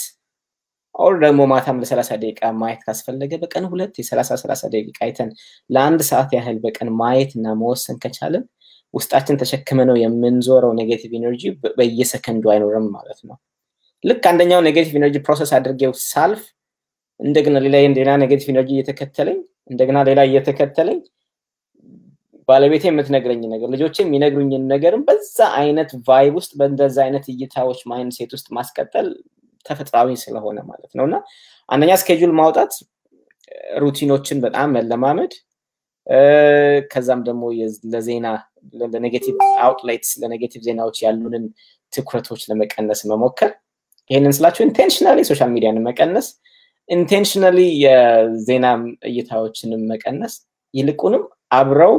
ባልም ሚስትም ልጆችም አብረው የሚሰሯቸውን የቤት ውስጥ ፕሮጀክቶች መንደፍ በጣም ኢንጌጅ ማድረግ እንደ ቲም ወርክ ሊያመጣ የሚችል አንድነትን መንፈስ ሊያመጣ የሚችል ምናልባት ኩክ ማድረግ ከሆነ አባት እናት ልጆች እያጠቡ አባትና እናት አብረው እየሰሩ ኩክ እየተደረገ እንግዲህ አሁን ኢነርጂውን ወደ አንድነት ወደ ውህደት ወደ አብረነን ቲም ነን ወደሚለው ማምጣት ሲቻል ይሄ የሚለያየው መንፈስ የሚለያየው ፈተና ብዙ ፓወር አይኖረውም ማለት ነውና መልካም ነገሮች ላይ ማተኮር በተደጋጋሚ ያልኩት ነገር ነው ከዚህ ጋርም ተያይዞ እንግዲህ በሪሌሽንሺፕ ውስጥም ስንሆን ራሳችንም ላይ የምንሰራቸው ስራዎች ይኖራሉ አሁን አንዳንዴ የውስጥ መረጋጋት ሲኖር ከሌላ ሰው ጋር ያንን መረጋጋት እናየዋለን የውስጥ አለመረጋጋት ሳይኖር ደግሞ ልጆችም ጋር ይታያል የትዳር አጋርም ጋር ይታያል ሌሎች ሰዎችም ጋር ይታያል ማለት ነውና ራስ ላይ የሚሰራ ስራ እንዳያቆም ራስ ላይ የምንሰራው ስራ it's ongoing ነው መቼም የሚያቆም አይደለም ሪፍሌክት ያደረግን ምንድነው ለራሴ ኳይት ታይም ከፈለኩኝና ውስጤ ያለውን ኢነርጂ ማድስበትን መንገድ መፍጠር ከቻልኩኝ ምናልባት መጸለይ ከሆነ እኔን የሚያረጋጋኝ ውስጤን ሰላም የሚሰጠኝ እሱን ለማድረግ መሞከር ምናልባት ጓደኛ ጋር ደውሎ ኮኔክት ማድረግ አንድ ሁለት ደውሎ ማውራት ከሆነ እሱን ለማድረግ መሞከር እኔን የሚያስደስተኝ ነገር ምንድነው እንደ ግለሰብ የሚለውንም ነገር ፈልጎ ማድረግ መቻል የቤተሰብንም አንድ ላይ ኢነርጂዎችን አምጥቶ አንድ ላይ የሚደረጉ ነገሮችን መስራት ኩክ ማድረግ ሊሆን ይችላል የሚቀባቡ ነገሮች ካሉ መቀባባት ሊሆን ይችላል ቤት ውስጥ የሚሰሩ ስራዎች ካሉ አንድ ላይ ቲም ወርክ በቲምን መንፈስ የቲም ስፒሪት የሚያመጡ ነገሮች ላይ ለማድረግ መሞከር አይ ቲንክ ከዛ ጎን ለጎን ግን ምናልባት ቀኖቻችንንም በጣም በተነቃቃ መንፈስ እንድንጀምር ልክ ሁሉ ጊዜ እንደምናደርገው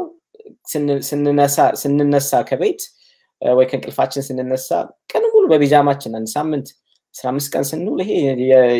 ያለነ ኔጌቲቭ ኢነርጂ ተሸክመ ነው ከቀን ወደ ቀን ያንከባለል ነው ከቀን ወደ ቀን ያንከባለል ነው የሚሄደው ነውና እንዲያውም አንዳንዴ ስንነሳ ለምንድነው ተነስተን መጀመሪያ ሻወር ማን ወስደው ከቤት ምን ሰራ ኮነለ ለምንድነው ልክ ቢሮ እንደምንሄድ አድርገን ልብሳችንን ማለብሰው የሆነች ኮርነር አሳይን አድርገን የሥራ አይነት መንፈስ ቤት ውስጥ እናምጣ ዜናዎችን ቀንና ማታ ላይ ቼክን እናድርግ ባለን ጊዜ ውስጥ ከቤተሰብ ጋር አንድነት ቲም ወርክ የሚፈጥሩ ስራዎችን እንስራ ኢንዲቪጁዋሊ ደግሞ እኔን የሚያስደስቱኝ ነገሮች ታይም አሳይን እናድርግ አይ ቲንክ እነዚህን ስናደርግ የትግስታችን መጠን ይጨምራል ፍራስትሬሽናችን እየቀነሰ ይመጣል ሌሎችን ሰዎች አንደርስታንድ የምናደርግበትን መንገድ እየጨመረው ይመጣል ማለት ነው ምናልባት ብዙ ነገር አወራው ግን ያያዛል ብዬ ስላሰብኩ ነው ልክ ነው በጣም ጥሩ ነው ሁሉም በጣም አስፈላጊ ስለሆነ በጥሩ ሁኔታ ነው የገለጽከው አሁን ያልካቸው ነገሮች ላይ ራሱ በራሴ ለውጥ አለው መጀመሪያ ላይ ቤት መስራት ደስ ይላል የሚል ገጽታ ነበረኝና ግን ደስ ያለኝ ምክንያት ምንድነው ምንም ነገር ማድረግ አልነበረብኝም ሜቢ ልብስ መቀየር የለብኝም ብዙ መኪና መንዳት የለብኝም ወደ ስራ ለመሄድና ቀጥታ ላፕቶፕ ወይም ኮምፒውተር ላይ ሄዶ ስራ መጀመር ነበር ግን አይ ቲንክ 3-4 ቀን ሲያልፍ አስጠላኝ ለካ ፒጃማ ለመቀየር የሆነ ይሄ ነገር ምንም ደስ አይልም ለካና እንደውም በስነ ስርዓቱ በቃ አላ አይደለ ሸሚዝህን ለብሰ ምናምን ሲሆን ለውጡን አየሁት በቃ ለካ የሆነ ስራ የሚመስል አካባቢ ቤት ውስጥም ቢሆን መፈጠር አለበትና አሁን ያልካቸው ነገሮች በጣም ትክክል ነው። በተለይ ደግሞ የራስ የሆኑ ሩቲኖች ዴቨሎፕ ማድረግ ልክ ስራ እንዳለው ያልከው ነገር በጣም ጠቃሚ ነውና ጥሩ ነጥቦች ናቸው። ሌላው ለስራ በአሁኑ ሰዓት ሌላቸው አሁን ስራ ላላቸው ሰዎች ነው ቤት ለሚሰሩት ነው ትንሽ ያወራ ነው። እስቲ በዚህ ሰዓት ደግሞ ስራ የሌላቸው ተጨማሪ ሐሳብ ያለባቸው ሰዎች በተለያየ ሙያ መስክ ከቤትም ሆኖ መስራት የማይችሉ የስራቸው ጸባይ ወይም ደግሞ ካምፓኒ ወይ ኦርጋናይዜሽኑ ከስራ ያሰናበታቸው ብዙ ሰዎች አሉ። ወይም ደግሞ በእኛ ኮሚኒቲ ውስጥ በተለያየ ስራ መስክ ወረቀትም ሳይኖራቸው የሚኖሩ ሰዎች ስለ ጤናቸው ያስባሉ። የበሽታ ከያዘን የጤና ኢንሹራንስ የለንም፣ እንዴት ነው የምንታከመው? ቤት ኪራይ እንዴት ነው የምንከፍለው? እንዴት ነው የምንኖረው የሚል እንደው በጣም ትልቅ አስፈሪ ነገር ትልቅ ደመና ጭንቅላታቸው ላይ አለና ለነሱ እንግዲህ እንደኛ የሆነ ማይንድሴት የመቀየር ብቻ በቂ አይደለም። ቢካዝ አንገብጋቢና በጣም አስፈሪ ሁኔታ ላይ ነው ያሉት። ያው መንግስት ብዙ ነገር ሊያደርግ ይሞክራል። ያ ነገር እስከሚደርስ ግን ስቲል ጭንቀቱ አለና እነሱስ ከስራ ካለው ግን ቤት ከተቀመጠው የተለየ ጭንቀታቸውን ሐሳባቸውን በምን መልኩ ነው ማረጋጋት ያለባቸው? I think በጣም ጥሩ ነጥብ ያነሳው መስፍኔ ሁለት ነገሮች ነው ያሉት። አሁን በእንደዚህ አይነት ሁኔታዎች ውስጥ ያሉ ወንድሞችን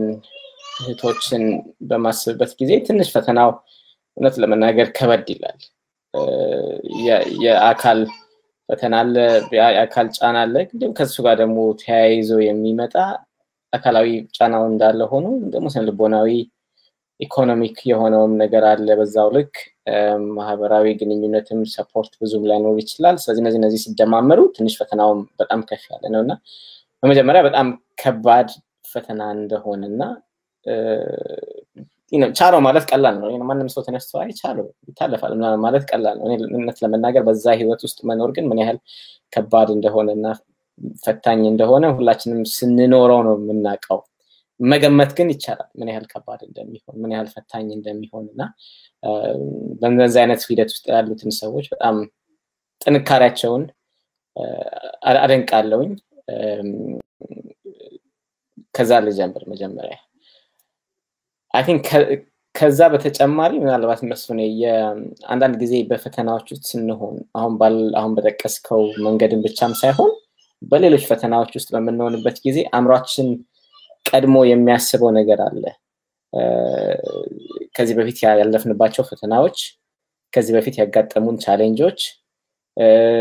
ህይወታችን ሁሉ በፈተና ውስጥ የታጀበ እንደሆነ ምንም የሚያስደስት ህይወት እንደሌለ አንደኛው መጥፎ ሐሳብ ሌላኛው መጥፎ ሐሳብ እየጋበዘ አንደኛው ሌላኛው መጥፎ ሐሳብ እየጋበዘ at some point ራስን የምታገኘው በመጥፎ ሐሳቦች ተጠቅልሎ ይሆናል ማለት ነው። በቃ ሁሉም ነገር መጨለመ መስሎ ሊታየን ይችላል። ስለዚህ እንደው የኔ ሪኮሜንዴሽን እንደዚህ አይነት ሰዎች እንደዚህ አይነት አስተሳሰቦች በመጡ ጊዜ of course ሐሳቦችን እንቋጥራቸው በተወሰነ መልኩ እንሞክራለን። ግን ከኛ ቁጥር የሆነ ሐሳቦች የሚመጡም አሉ። ስለዚህ ሐሳቦችን እንደ ሐሳብ ሰምተን ተቀብለን ወደ ተግባር ግን የምንገባባቸውን መንገዶች ያንን ሐሳብ የሚያጠናክሩ ሳይሆን ከዛ ሐሳብ እንድንወጣ የሚያደርጉትን ነገሮች ለማየት የምንሞክርበት መንገድ ቢዘጋጅ መልካም ነው ብዬ አስባለሁ። ከዛ ውስጥ አንደኛው ችግሮችን አሁን በእነዚህ አይነት ፈተናዎች ስንሆን ሁሉ የሚታየን ምንድነው ችግሮች ቋሚና የሆነ ዘላለማዊ ሆኖ ነው የሚታዩን። በቃ like this is a permanent problem ብለን ነው የምናስበው። መቼም የማይፈታ መቼም ሊሄድ የማይችል ዘላለማዊ ችግር ነው ብሎ የማሰብ ነገር አለ። I think ምናልባት እሱን አይነት አስተሳሰብን እንደገና ማጥኘት ብቻል። ችግሮች ወቅታዊ ናቸው። ወቅታዊ ችግር ደግሞ መፍትሄዎች ይኖራሉ። መፍትሄው ቶሎ ሊመጣ ይችላል፣ ቶሎም ላይመጣ ይችላል። ግን ምንም አይነት ችግር ዘላለማዊ የሆነ ህይወቴን በሙሉ ልወጣው የማልችል አይደለም የሚል አመለካከት ወደ አምሯቸው ውስጥ ከመጣ I think እሱ መልካም ጅምር ነው ብዬ አስባለሁ። ከዛም ጋር ግን በተያያዘ ማን ነው ካጠገቤ ያለ ሰው ላወራ የምችለው ሊጠይቀው የሚችለው አትሊስት እርዳታን ባይሆን የሚረዳኝ ሰው ሊሰማኝ የሚችል ሰው በእንደዚህ አይነት ሁኔታዎች ስናልፍ አንደኛው የምናጣው ነገር የሰዎችን አንደርስታንዲንግ ሰዎች አንደርስታንድ እንዲያደርጉን መፈለግ ነው እና ያንን ደግሞ ይሄ አንደርስታንድ ሊያደርገኝ የሚችል ሰው በዙሪያዬ መኖሩን መፈለግ ይሄ ማህበረሰብ ድጋፍ ሶሻል ሰፖርትን ማየት ብቻም ሳይሆን ሪች አውት ማድረግ አይ ነው እንደዚህ አይነት ፈተናዎች ስንሆን ሰውን ማግኘት ነው የሚከብደን ከሰው ጋር መደዋወል ነው የሚከብደን ግን ደግሞ አይ ቲንክ ያንን ቻሌንጅ አልፈን 1 2 3 ሰው ጋር መደወል ከቻልን የሚገርም ነው የሚያመጣው ለውጥ ውስጥ ያለ የታመቀ ኔጌቲቭ ኢነርጂ ቀስ በቀስ ይቀንስ ነው የምናየው ለአይሶሌሽን ሐሳባችን ሲለየን ተስፋ ቆርጦ ሲታየን እንደገና ተስፋ ሊጭሩብን ከሚችሉ ሰዎች ጋር በእኛ ከሚያምኑ ሰዎች ጋር ተደዋውለን ድምጣቸውን ሰምተን አድምጠውን ራሱ መዝጋት የሚገርም ለውጥ ነው ያለው እንግዲህ አምሯችንን አመለካከታችንን እየቀየርን ሌሎች ሰዎች ጋር ያወራን ጎን ለጎን ደግሞ ምንድነው ያለው ሪሶርስ መንግስት ያለበት ስቴት ምንድነው ኦፈር የሚያደርገው ስራቸውን ላጡ ሰዎች ምንድነው አሁን ያለው ኦፈር የሚደረገው ነገር ቢላቸውን መክፈል ላልቻሉ ሰዎች ምንድነው መንግስት የሚያደርገው ሞርጌጃቸውን መክፈል ላልቻሉ ሰዎች ምንድነው ያለው ሪሶርስ ስለዚህ በአቅራቢያ ያለው ሶሻል ወርከሮች ጋር መደወል አፕሊኬሽኖች ካሉ አፕሊኬሽኖችን ማሙላት የተለያዩ ሶሻል ሚዲያዎችን በመውሰድ ከሰዎች ጋር ኮኔክት እንደገና ለማድረግ መሞከር so I think እንደዚህን ስናደርግ እኔ የመጀመሪያውን ማዕበሉን ወጀቡን እናልፈዋለን ማለት ነው ከዛ በኋላ ደግሞ ረጅም ጊዜ ላይ ምንድነው ማድረገው ስራዬን ቀይራለሁ ወይ በዚህ በራሱ ስራ ነው የሚሄደው የራስ አሁን ያለበት መስሪያ ቤት ሊሄደው የሚሉት ነገሮች I think ቀስ ብለው የሚመጡ ይመስለኛል አሁን ግን መጀመሪያ ላይ ሴፍቲያችንን ሊያስጠብቁ የሚችሉ ሰዎች ጋር ኮኔክት ማድረግ የራሳችንን ደህንነት ስናወራቸው ደህንነት የሚሰማን ሰዎች ጋር መደወል የሚያጽናናኝ ጸሎት ከሆነ በመጸለይ ውስጤን ለማረጋጋት መሞከር ምናልባት እኔ የሚያጽናናኝ ጆርናል ማድረግ ኤክስፒሪየንሶች ልምዶችን መጻፍ ምክንያቱም ቀደም ያልኩት ነው ይሄ ኔጌቲቭ ኢነርጂ ውስጥ ሲኖርና ሲወጣ ያለው ተጽዕኖ በጣም የተለያየ ነው ውስጥ ሲታመቅ ነው የሚጎዳን በመጻፍ ካወጣሁት ሰው ጋር ደውዬ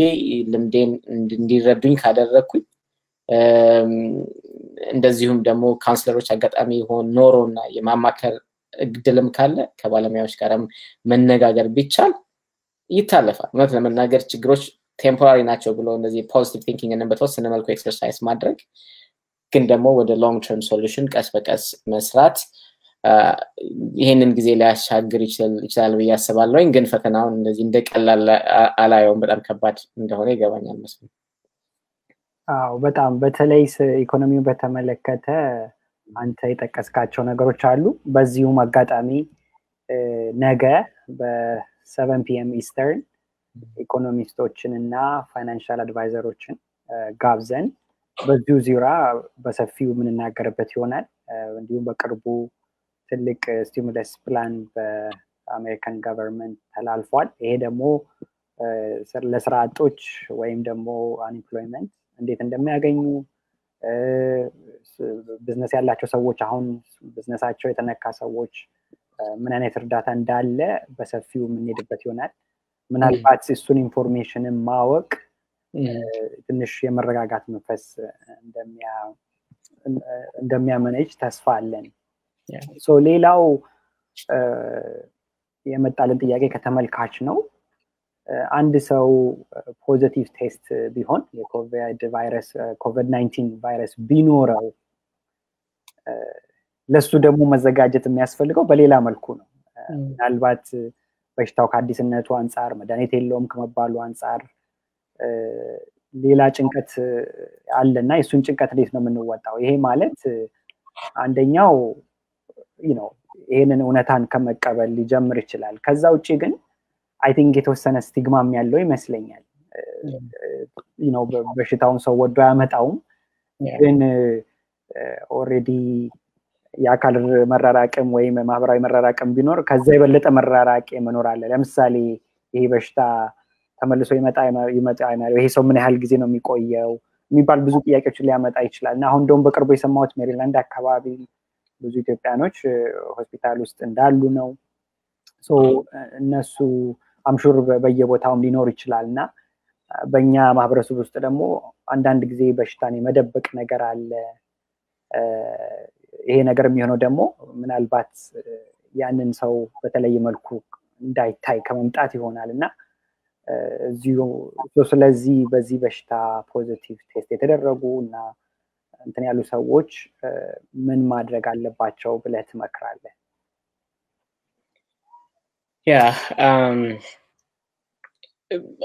አንዳንዶቹ ነገሮች እውነት ለመናገር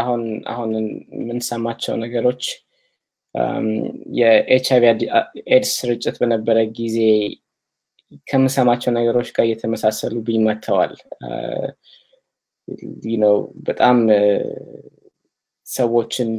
ዲስክሪሚኔት ማድረግ፣ ስቲግማታይዝ ማድረግ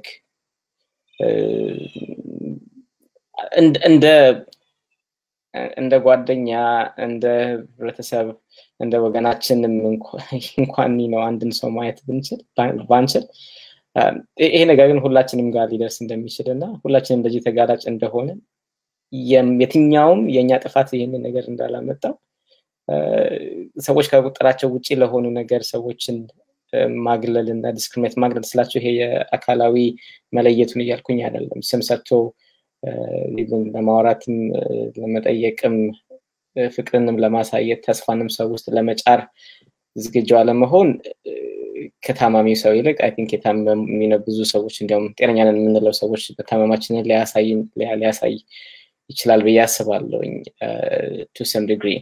ግን ደግሞ በዚህ አይነት ህመም ውስጥ ያሉ ማንኛውም ሰው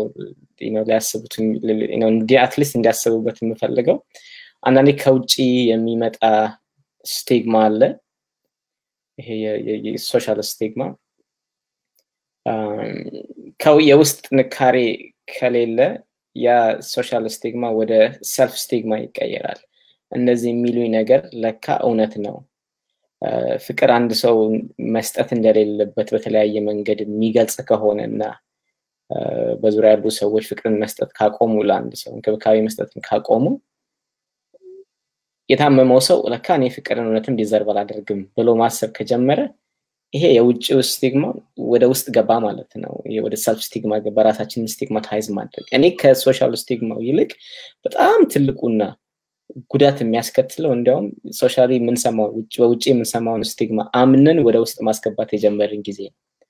እና አይ ቲንክ በእንደዚህ አይነት ህመም ውስጥ ያሉ ሰዎች ምናልባት የውስጥ ጥንካሬያቸውን የሚያዳብሩበት ሬዚሊየንስን የሚያዳብሩበት ከፈተና ውስጥ መውጣትን ከፈተና ማለፍን የሚያዳብሩበት የራሳቸው የሆነ ሰፖርት ማዘጋጀት ያስፈልጋል። አሁን በአንደኛው ችግር ብዬ የማስበው በጣም በተደጋጋሚ ስለበሽታው መጥፎ ነገር ተነገረን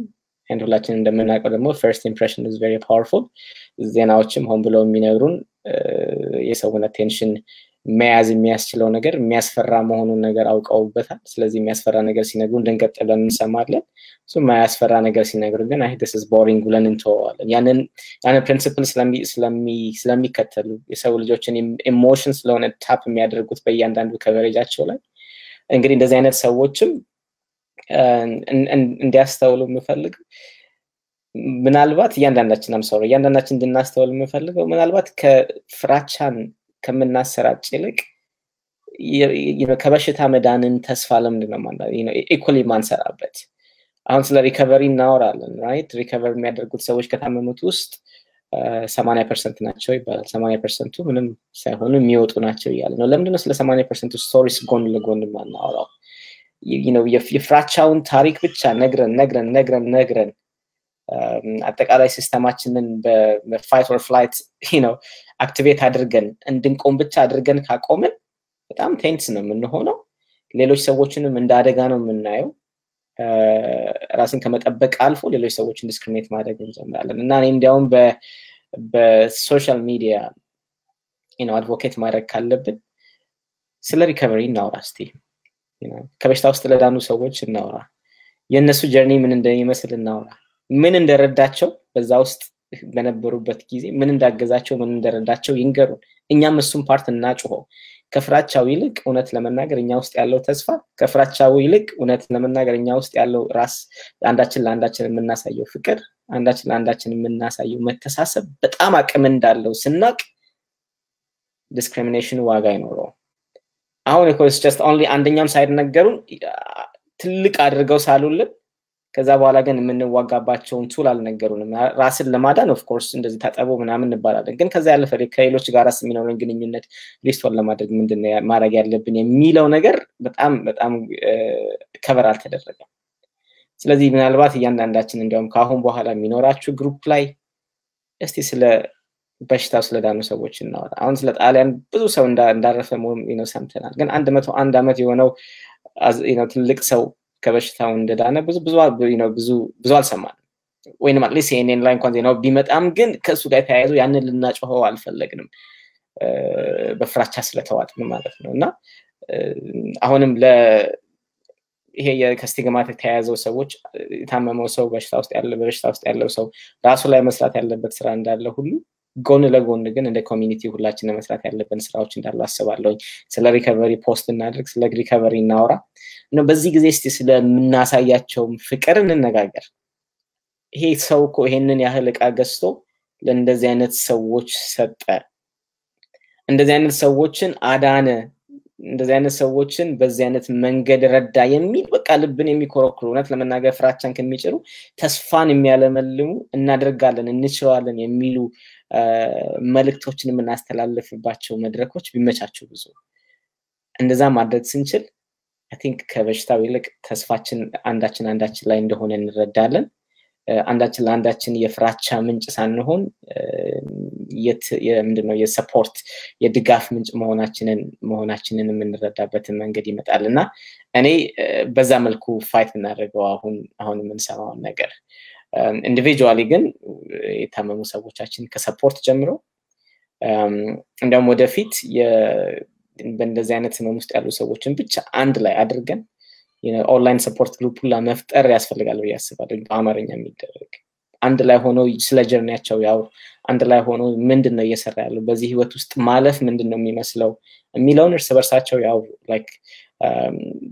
በአንድነት ውስጥ በርታት ስላለ በአንድነት ውስጥ ኃይል ስላለ ማለት ነውና እንደዛ ማድረግ የተሻለ ይሆናል ብዬ አስባለሁ ከኢንዲቪጁዋል ሪከቨሪ I think እኔ ወደ ሶሻል ሪከቨሪ ሁላችንም ማዞር ብንችል አንድ ሰው ራሴን ብቻ ማዳን ከሚለው ይልቅ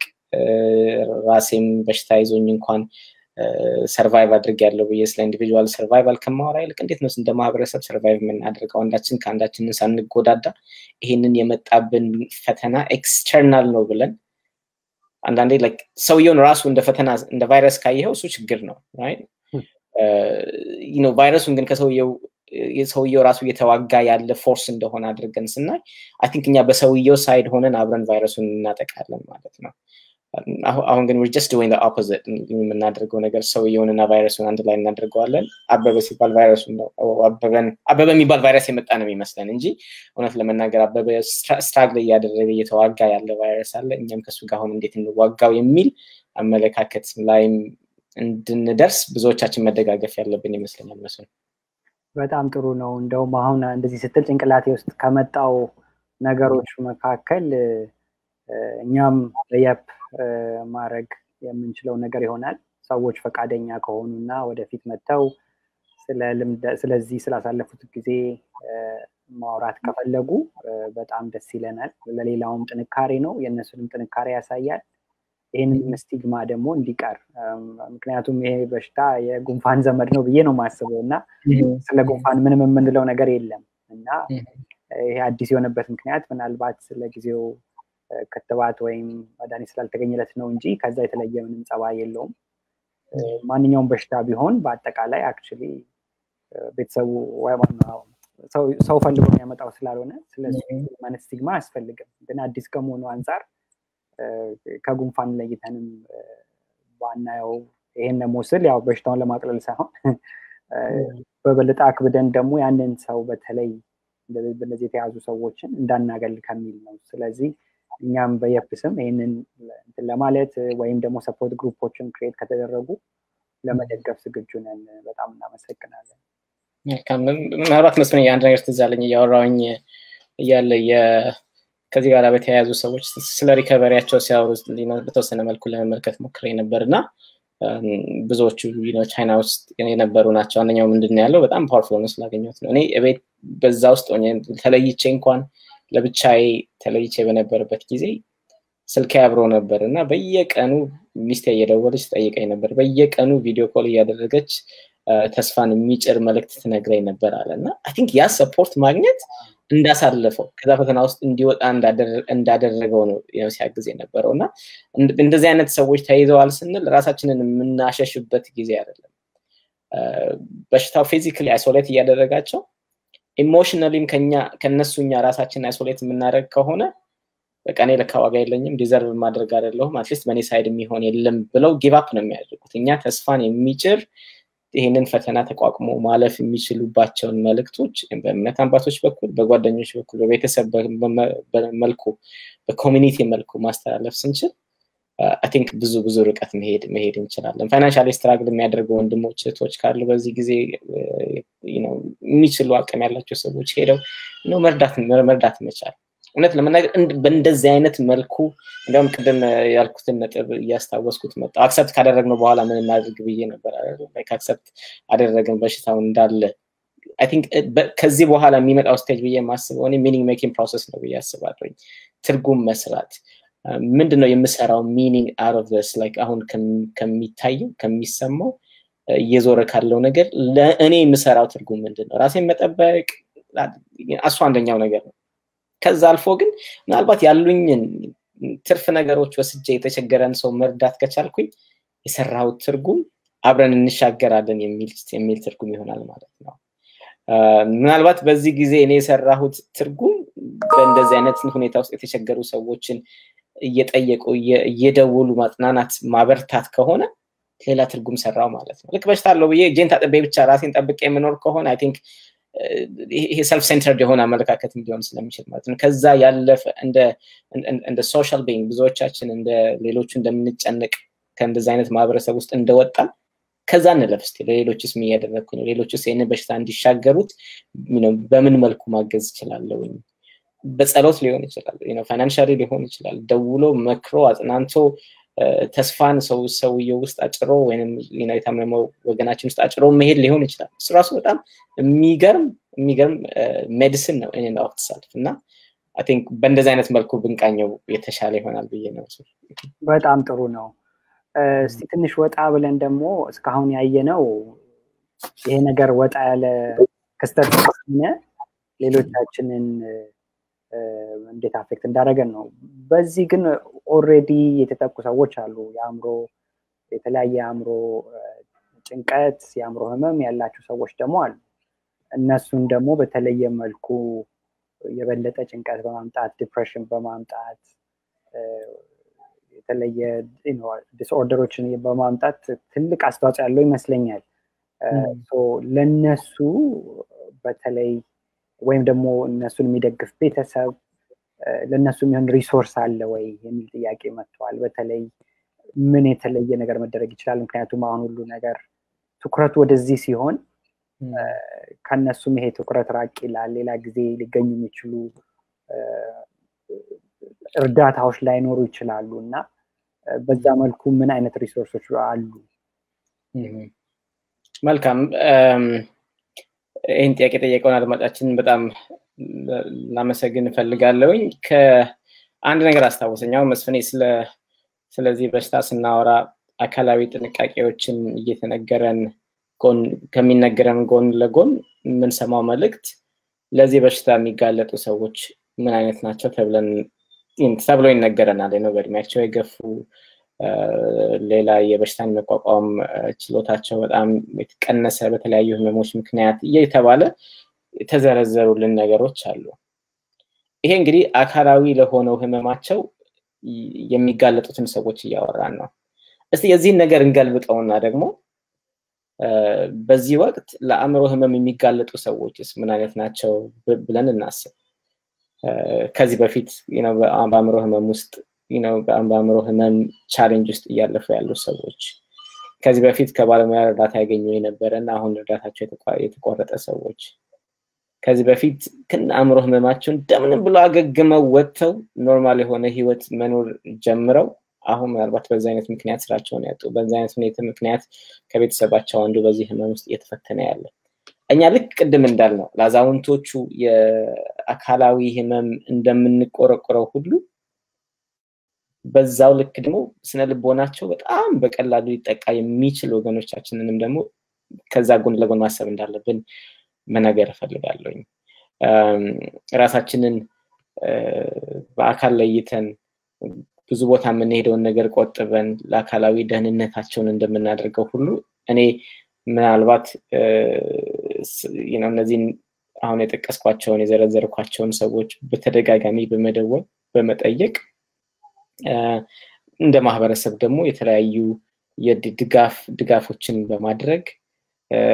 ከባለሙያዎች ጋር በማገናኘት አሁን መረጃዎች በጣም በተለያየ መንገድ ጠቃሚ መረጃዎችን እየሰማን ያለ ነው እነዛ መረጃዎች በማድረስ በዩቲዩብም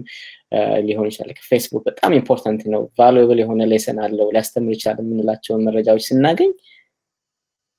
እያንዳንዳችን ኃላፊነታችንን መወጣት ብንችል እንደ ቤተሰቡም ኃላፊነቱን ቢወጣ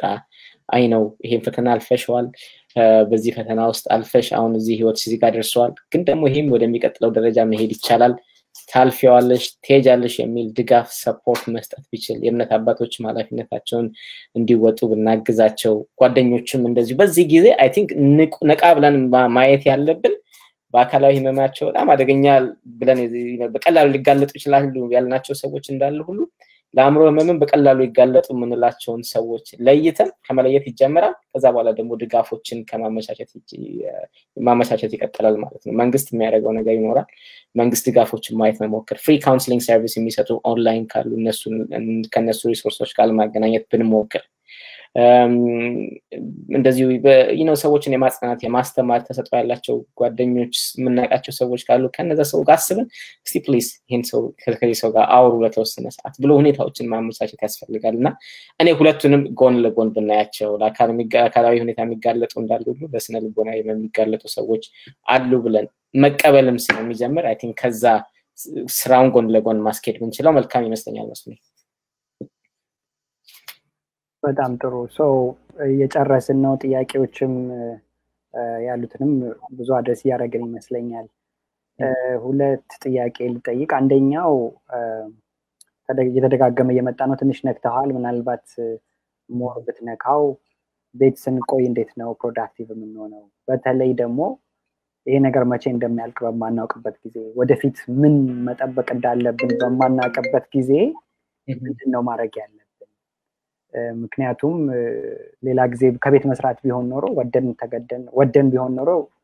የተለየ ነው አሁን ግን ነገ ምን እንደሚያመጣ አናውቅ በዚህ ላይ ብዙ አይነት ነገር እንተለጠለ አለና በዛ ዙሪያ እንዴት ነው ሩቲኖች ራሱ ዴቨሎፕ ለማድረግ ምንድነው የሚያነሳሳን ነገሮች ሩቲንስ እንዴት ነው ዴቨሎፕ የምናደርገው ውጤታማስ እንዴት ነው የምንሆነው የሚል ጥያቄ አለ ሁለተኛው ስፔሲፊክሊ ለተማሪዎች እንዴት ነው አሁን ከጓደኞቻቸው ጋር አይገናኙም እና ለረጅም ጊዜ የተወሰነ ሩቲን ዴቨሎፕ አድርገዋል እና በአካል ቢራራቁም በመንፈስ እንዳይራራቁ ምን አይነት ነገሮችን መደረግ አለበት የሚሉት ሁለት ጥያቄዎች ከተመልካች የቀረቡልን ናቸው መልካም እንግዲህ የመጀመሪያው ነጥብ መስፍን የቤት ስንቆይ ለሁላችንም የተለያየ መልክ ስለሚይዘው ነው አንዳንዴ ስፔሲፊክ የሆነ እነዚህ ነገሮች አድርጉ ማለት የሚከብደው ለአንዳንድ ሰው ቤት መቆየት ማለት ቤት ውስጥ ያሉ ስራዎችን መስራት ከዛም ደግሞ አለፍ ብሎ በጓሮ በባክያርድ አካባቢ የሚሰሩ ስራዎችን ተግባራዊ ለማድረግ መሞከር ሊሆን ይችላል ለአንዳንድ ሰው ደግሞ ቤት መቆየት ማለት ለረጅም ጊዜ ስታስቧቸው የነበሩ ፕሮጀክቶች ይኖራሉ በጊዜ መጣበብ ጊዜ ባለማግኘት ያልተከናወኑ እነሱን ወደ ተግባር ለማስገባት መሞከር ሊሆን ይችላል ግን በአጠቃላይ እንዴት ነው ይሄንን ጊዜ ይሄንን ሰዓት በተሻለ መንገድ ሊያስጠቅም የሚችሉ ነገሮች ምንድናቸው ብለን እኔ አሁን ሊስት ከማድረግ ራሱ ይጀምራል ብዬ አስባለሁ በዚህ ወቅት እንደ በየሁለት ሳምንቱ ነገሮች ባይቀያየሩም የሁለት ሳምንት እቅዶችን ለማውጣት ብንሞክር አሁን ሁለት ሳምንት usually I think safe የሆነ ታይም ላይን ነው ተብሎ ስለሚታሰብ ማለት ነው በሁለት ሳምንት ውስጥ ልናከናውናቸው ልናደርጋቸው የምንችላቸው ነገሮች ምንድናቸው ሊስት ማድረግ እነሱ እነዚህ ነገሮችን ማከናወን እፈልጋለሁ ከዛ እነዚህን የሁለት ሳምንት ብለን የዘረዘርናቸውን ደግሞ እንዴት ነው ወደ ቀን ልተገብራቸው የምንችለው በእያንዳንዱ ቀን ምን ባረግ ነው በሁለት ሳምንት ውስጥ እነዚህን ለማከናወን የምንችለው የሚል ሐሳብ ውስጥ ደግሞ እንደገና ለመግባት መሞከር ፐርሰናሊ እኔ ከዚህ በፊት ያልሰራዋቸው ልሰራቸው ያስቀመጥኳቸው በጣም የዘረዘርኳቸው ነጥቦች አሉ እነሱን በቀደም ተከተል ጊዜ ውስጥ ከፈቀደልኝ ድረስ የነገር እስከሚያልቅ ድረስ ይሄንን ሰራለሁ ያስባለሁ ከመሰራው ጎን ስራ ጎን ለጎን ወይንም ተጨማሪ ማለት ነውና አሁንም ተመልካቻችን ወይንም አድማጫችን ምንድነው ማድረግ የምፈልገው ለአንዳንድ ሰዎች የሚጽፉት መጽሐፍ ካለ ለረጅም ጊዜ ሲፈልጉት የነበረ የሚጽፉት መጽሐፍ ካለ ኦር ማንበብ የሚፈልጓቸው መጽሐፎች ካሉ ለረጅም ጊዜ ሲፈልጓቸው የነበሩት ኦር መማር የሚፈልጓቸው ቋንቋዎች ካሉ አሁን አንዳንድ ወላጆች አሁን ጊዜን ልጄን አማርኛ ለማስተማር እየተጠቀምኩበት ነው በቀን ለአንድ ሰዓት ቋንቋ አስተምረዋለሁ በቀን ለአንድ ሰዓት ከልጄ ጋር የመጫወቻ ጊዜ ያገኘው አሁን ዩዥሊ ውጤታማ ሲባል ዱዊንግ ላይ ብቻ ስለምናስብ ነው እንጂ ከልጆች ጋር አብሮ መሆን ከቤተሰብ ጋር አብሮ መሆን ከጓደኛ ጋር አብሮ መሆን ጓደኛን ወንድምን መጠየቅ በራሱ ኮቴታማነት ነው እንደው የሥራ ነገር ላይ ስለምናተኩርና የሥራውን ነገር ያወራን ካልሆነ በስተቀር ለኔ ውጤታማ ምለው ይሄንን ሁለት ሳምንት የማሳለፊያ ጊዜ ምንድነው ከዛ ነው ሁለት ሳምንት ካለቀ በኋላ እንደገና ሁለት ሳምንት ወስጄ እንዴት ነው ሁለት ሳምንት ምክንያቱም ነገሮች ይቀያየራሉ ምናቀው ነገር አይኖርም ለስድስት ወር አቀደን ከስድስት ወር በፊት ነገሮች ሊያልቁ ስለሚችሉ I think we need to take it like ምናልባት day by day እየወሰድን ምናልባት ግን ለሁለት ሳምንት ማድረገውን ማከናወነው ነገር ቅድሚያ እየሰጠሁኝ መሄድ ብችል ብዙ ርቀት ያስኬዳል ግን ደግሞ እያንዳንዳችን መለስ ብለን ማየት መመልከት ያስፈልጋል በያስባለው ለኔ ውጤታማ ምለው ቀን ምን አይነት ነው ለኔ ውጤታማ ምለው ቆይታ ምንድነው ከስራዬ ከምሰራው ኢንካሚንግ ከሚያመጣው ጎን በተጨማሪ ሌሎች ፕሮጀክቶች ምን ብሰራ ጥሩ ነው አንዳንድ ልጆች አቃለውኝ በጓሮ በባክያርድ ለልጆች መጫወቻ የሚሰሩ ቤት የሚቀቡ ሰዎች አቃለውኝ ቀደም እንደነገርኳችሁ ቋንቋ የሚማሩም የሚያስተምሩም ሰዎች አቃለውኝ ሌሎች ሰዎችን ኢንቴንሽናሊ በመደወል በቀን አንዴ ሁለት ሰዎችን የሚደውሉ ሰዎች አቃለውኝ እንግዲህ ሩቲን ስላችሁ በእነዚህ መልኩ ነው ማህበራዊ ግንኙነትን የተመለከተ ሩቲን በስሜት ራሴን ሊያዝናናኝ የሚችለው ነገር ምንድነው በቀን አንድ ሙቪ ማየት ሊሆን ይችላል ወይ መጽሐፍ ቅዱስ ጥቅስ ማንበብ ሊሆን ይችላል ኦር ሰው ጋር መደወል ሊሆን ይችላል ምንድነው ኢሞሽናሊ እኔን የሚያረጋጋኝ ምንድነው ከጓደኛስ በተመለከተ ምን ያህል ሰዎች መጠየቅ ፈልጋለሁ በምን አይነት መንገድ ብሎ ማየትም ፋይናንሻሊ በተመለከተም ለዚህ ለሁለት ሳምንት ወጪን በምን መልኩ ነው ማኔጅ ማድረገው በዚህ ሩቲኖችን በተለያዩ ኤሪያዎች ማውጣት ስንችል I think ይሄኛውን ህይወት ቶሎ ብለን የመላመድ እድል ይኖረናል ማለት ነው ለልጆችም እንደዚሁ ቤት ውስጥ ሲውሉ ምን ያህል ሰዓት ነው ልጆች ቴሌቪዥን ላይ ማሳለፍ መቻል ያለባቸው ምን ያህል ሰዓት ነው ልጆች ጌም ላይ ማሳለፍ ያለባቸው ምን ያህል ሰዓት ነው ልጆች በአካል ከሌሎች ጋር ያላቸው ግንኙነት አጭር ስለሆነ በቪዲዮ እየተያዩ እንዲጫወቱ እንፈቅደው ምንድነው የቤት ስራቸውስ ምንድነው መሆን መቻል ያለበት ትምህርታቸውን ከቻፕ እንዲያደርጉ የሚያደርጉበት ሰዓት ከስንት እስከ ሰዓት ማለት ላይ ዌብሳይቶች ለልጆች ትምህርት ስኬጁል የሚረዳ ብለው የሚለጥፏቸው ነገሮች አሉ ለኛም ደግሞ ለራሳችንም እቅድ አውጥተን ትልቁ ነገር ወደ ያንን እቅድ ለመከተል ስንሞክር ነው እንግዲህ ቀስ በቀስ ውስጣችን እየተዘጋጀ እየለመደው የሚመጣው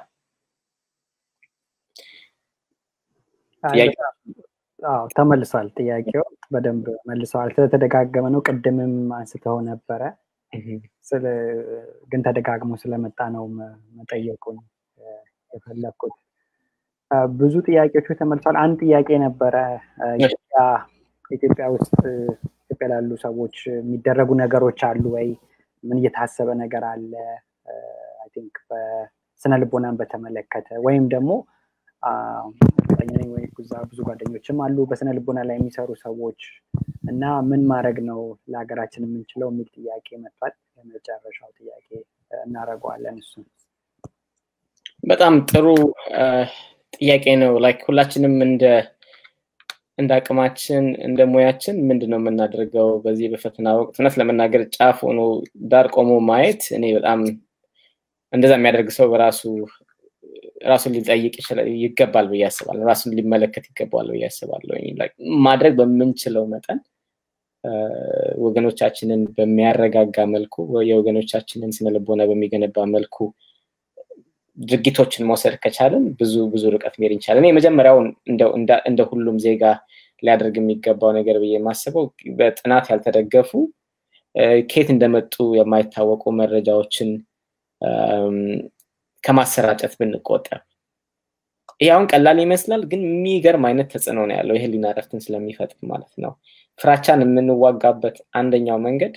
እውነተኛ የሆነ መረጃን በመስጠት ነው። ወይንም ፍራቻና እውነተኛ መረጃ ብዙ ጊዜ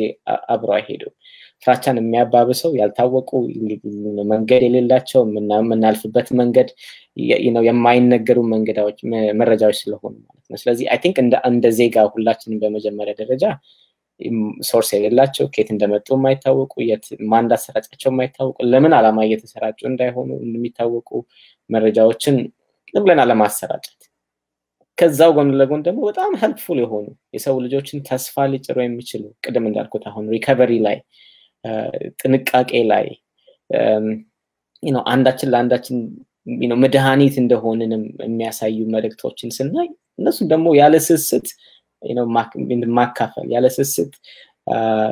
ዲስትሪቢዩት ለማድረግ ሼር ለማድረግ መሞከር። አሁን አንዳንዴ ከገንዘብ ድጋፍ ይልቅ እውነት ለመናገር የመረጃ ድጋፍ ስንሰጥ በመጀመሪያ ደረጃ የሰው ህሊና ይረጋጋል። የሰው ህሊና ሲረጋጋ ደግሞ የምናደርገው ቁሳቁሳዊ እርዳታ በጣም ኢንጆይ ያደርገዋል ሰው። አሁን አንዳንዴ በልተውም ሰዎች በጣም ኢንጆይ ማያደርጉት አእምሯቸው ያረፈ ስላልሆነ ነው። የአእምሮ እረፍት ደግሞ ከሌለን ማንኛውም ነገር ብናደርግ ያንን ሊገዛልን ስለማይችል ማለት ነውና መጥፎ መረጃዎችን ዲስትሪቢዩት ከማድረግ መቆጠብ፣ መልካም መረጃዎችን ተስፋን የሚያጭሩ መረጃዎችን ስናገኝ ግን መናገር መሞከር። ከዛ አልፎ ግን እንደ ወገን ምንድነው ያለኝ ተሰጥኦ በምን መልኩ ነው ልረዳ የምችለው የሚለውንም እንደዚሁ መመርመር ቢቻል። አንዳንዶቹ እውነት ለመናገር በቃ አንድ ሁለት ቃል ተናግረው አጽናንተው አበርትተው በራሳችን ላይ ያለውን እምነት እንድንጨምር አድርገው የሚልኩን ሰዎች አሉ። በቃ በደስታ አሁን በቃ ራሴን አመንኩት በቃ እውነትም ተጠራጥሬ የነበረውን በሽታው ይጎዳኛል ያፈርሰኛል ብዬ ያሰብኩትን ሰው በቃ በራሴ እንዳምን እንድመለከት አደረገ። እንደዚህ አይነት ተሰጥኦ ያላቸው ሰዎች አሉ። እነዚህን ሰዎች as much as possible ግሩፕ እየፈጠሩ ሊሆን ይችላል፣ ቴሌግራምም በቫይበር ግሩፕም ሊሆን ይችላል፣ መረጃዎችን በመስጠት ሰዎች ያላቸውን አቅም ለመጠቀም መሞከር። የእምነት አባቶችም እንደዚሁ ሰዎቻችንን እያደረጉ ነው ያለው። ምን ያህል እንደሚጨነቁ በዚህ ጊዜ ይገባኛል። ያንን በማድረግ መሞከር። ከዛ ግን አልፎ የጤና ባለሙያዎችም አለን፣ የስነ-ልቦና ባለሙያዎችም አለን። ሁላችንም በምንችለው መንገድ መጮህ መናገር you never know like አንድ መረጃ የስንት ህይወት እንደምትቀይር ስለማናቅ ማለት ነውና በዛ መልኩ ብናደርግ አሁን primarily እኛ ጋርም ዘግይቶ ስለገባ ከብዙ ሀገር ልምዶች የመማር እድል ስለነበረን የፊዚካል ጤናውን ምን ያህል ጉዳት እንዳመጣና ከሱ ጎን ለጎን ያልተሰሩ ስራዎች ካሉም ከፋቱ ምን ያህል እንደሚሄድ ስላወቅን እንዲያው ሆሊስቲክ የሆነ ሁሉን ያቀፈ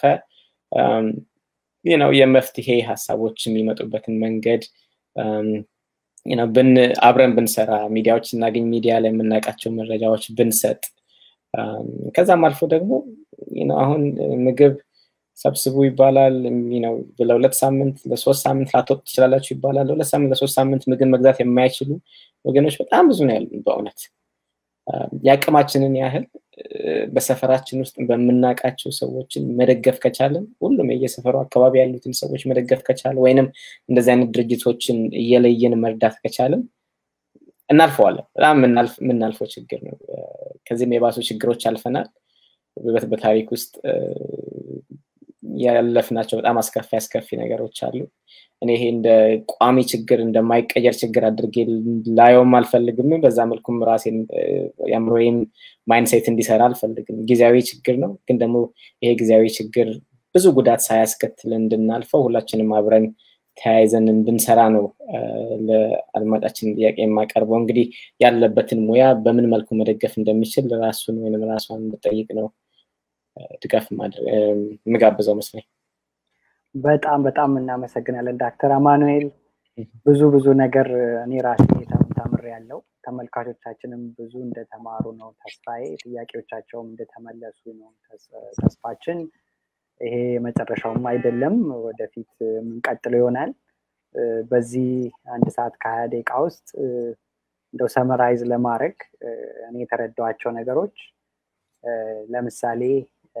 እንደማንኛውም ክስተት ነው ይሄ፣ እንደማንኛውም በሽታ የሚያልፍ ነው፣ መጨረሻ የሌለው አይደለም። ስለዚህ በዚህ ጊዜ ውስጥ እርስ በራሳችን በመደጋገፍ አንዱን በማበርታት ትክክለኛ መረጃ በመስጠት የምንበረታታው፣ በመካከላችን ውስጥ ደግሞ በዚህ በሽታ የተያዙ ሰዎች ካሉ በምንችለው አቅም በገንዘብም ሆነ እንዲሁም በስነ-ልቦና ለማበርታት እንዳለብን፣ የተለያየ ሰፖርት ግሩፕም ክሬት ማድረግ ካለብን እንደሱ ማድረግ፣ ዜናዎችን መቀነስ፣ ለኢንፎርሜሽን ወይም ለመረጃ በቂ የሚሆን እንጂ በዛው ላይ ተጠምደን አእምሯችንን ማስጨነቅ እንደሌለብን፣ በዚህ ላይ በስነ-ልቦና ጭንቀት ያሉ ሰዎች ካሉ ወይም ለዚህ ተጋላጭ የሆኑ ሰዎች ካሉ ልክ ለኮሮና ቫይረስ በእድሜ የገፉ ሰዎች ወይም ደግሞ ሌላ በሽታ ያላቸው ሰዎች ተብለው የተለየ ጥንቃቄ እንደሚደረግ ለእነሱም የተለየ ጥንቃቄ ማድረግ እንደሚያስፈልገን፣ ሌላ ደግሞ ሩቲን እንዴት ኢምፖርታንት እንደሆነ ከቤትም ባንሰራም ቤት መቀመጣችንን እንዳጋጣሚ ተጠቅመን ይሄንን ለምሳሌ ከዚህ በፊት ስራ ስላለን ወይም ኑሯችን በጣም ውጥርጥር ያለ ስለሆነ ያስቀመጥናቸውን የተለያዩ ነገሮች የምናደርግበት፣ እንዲሁም ደግሞ በዚህ ውጥርጥር ያለ ኑሮ በመኖራችን ከቤተሰብ ተራርቀን ከሆነ መራራቅ ሲባል በመጣላት ሳይሆን እንዲሁ በስራ በማጣት ማለት በጊዜ መወጣጠር ያለን ችግር ካለ እሱን የምንፈታበት ጊዜ በመሆኑ ጊዜ በማጥፋት አብሮ ምግብ በመብላት መጽሐፎችን በማንበብ የተለያየ የቤተሰብ ጊዜ አብሮ በማሳለፍ የምናደርግበት፣ በአጠቃላይ ፖዚቲቭ የሆኑ ነገሮችን የምናጎላበት ከሆነ ምናልባትም በጥሩ መልኩ ከመጥፎ ነገር ውስጥ በጥሩ መልኩ ማሳለፍ አለና በዛም የምናልፍበት እንደሆነ ነው ዶክተር አማኑኤል በሰፊው ያጫወተን። ሰመራይዝ ያደረኩት ምናልባት መሀል ላይ ገብታችሁ ከሆነ ነው። ይሄ ቪዲዮ በኋላም አለ፣ ስለዚህ ወደ ኋላ መመለስ ትችላላችሁ እና በጣም ትልቅ ትምህርት ነው። ይህንንም ደግሞ ደጋግመን ለማስተላለፍ እንሞክራለን። ከዚህም ሌላ ጥያቄዎች ካላችሁ እንደገና ዶክተር አማኑኤልንም ጋብዘን ለመመለስ እንሞክራለን። በዚህ ላይ ዶክተር አማኑኤል ምንም ማለት የምትፈልገው ነገር ካለ መጨረሻ 2 ደቂቃ ውስጥ ማጠቃለል የምትፈልገው ነገር ካለ ጊዜውን ለአንተ በጣም ነው የማመሰግነው ስለ ጊዜ። በጣም አመሰግናለሁ መስፍኔ። በጣም ጥሩ አድርገህ ነው ሰምራይዝ ያደረከውና ሰምራይዝ ማድረግህን ስኪል አድንቅ ያለውኝ። ለአንድ ሰዓት ከምናምን የተማርናቸውን ነገሮች የተወያየንባቸውን ነገሮች በደንብ አድርገህ ለይተህ ስታቀርበው እኔ ራሴ ይሄን ሁሉ ብያለሁ እያልኩኝ ነው ኖት እየጻፍኩኝ ነበረ። እንደዛ ከሆነ ምናልባት አንድ ወይ 2 ነገሮች ላይ ብቻ ተጨማሪ ሀሳብ ልጨርስና እኔም ጨምራለሁኝ። በእንደዚህ አይነት ፈተናዎች ውስጥ በመናልፍበት ጊዜ አይ ቲንክ እንድንወጣ ከሚያግዘን ነገር አንዱ ከቁጥጥራችን ውጪ የሆኑ ነገሮችን መተው ነው። አሁን ለምሳሌ የምንቆጣጠራቸው የምንችላቸው ነገሮች አሉ አይደል? እነሱን የምንቆጣጠራቸው የምንችላቸው ነገሮች ስናደርግ ኃላፊነታችንን እየተወጣን ነው ማለት ነው። እጄን መታጠብ የምችል ሰው ስለሆንኩ እጄን መታጠብ ሳደርግ ኃላፊነቴን እየተወጣው ነው። ብዙ ሰው የተሰበሰበ ቦታ ላይ አለመሄድ እኔ መቆጣጠር የምችለው ነገር ነው፣ እያደረኩኝ ነው ማለት ነው። አንዳንዴ ግን ራሳችንን የማገኘው እኔን ጨምሮ ከኛ ቁጥጥር ውጪ ስላሉ ነገሮች ነው የምንጨነቀው።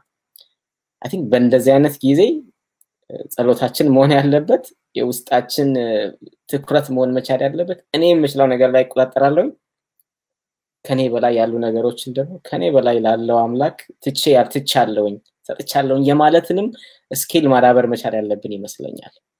ሁሉን ነገር ልቋጠር ካልኩኝ አጠገቤ ያለፈውን ሰው ከተቆጣጠርኩኝ አልችልም እውነት ለመናገር ማን ከማጋውሎ እንደመጣ ስለማናቅ ማን ምን ነክቶ እንደመጣ ስለምናቅ as much as we try የኛን አቅም ምንችለው ነገር ለማድረግ ግን ደግሞ there are things ምንም ከኛ ቁጥጥር ውጭ ነው ልናደርግ ማንችላቸው I think እኔ እንደውም እንደ አሁን በዚህ ወቅት በምናልፍበት ሂደት አይ ይሄ እኔ እችያለሁ እኔ ምስለውን እያደረኩኝ ነው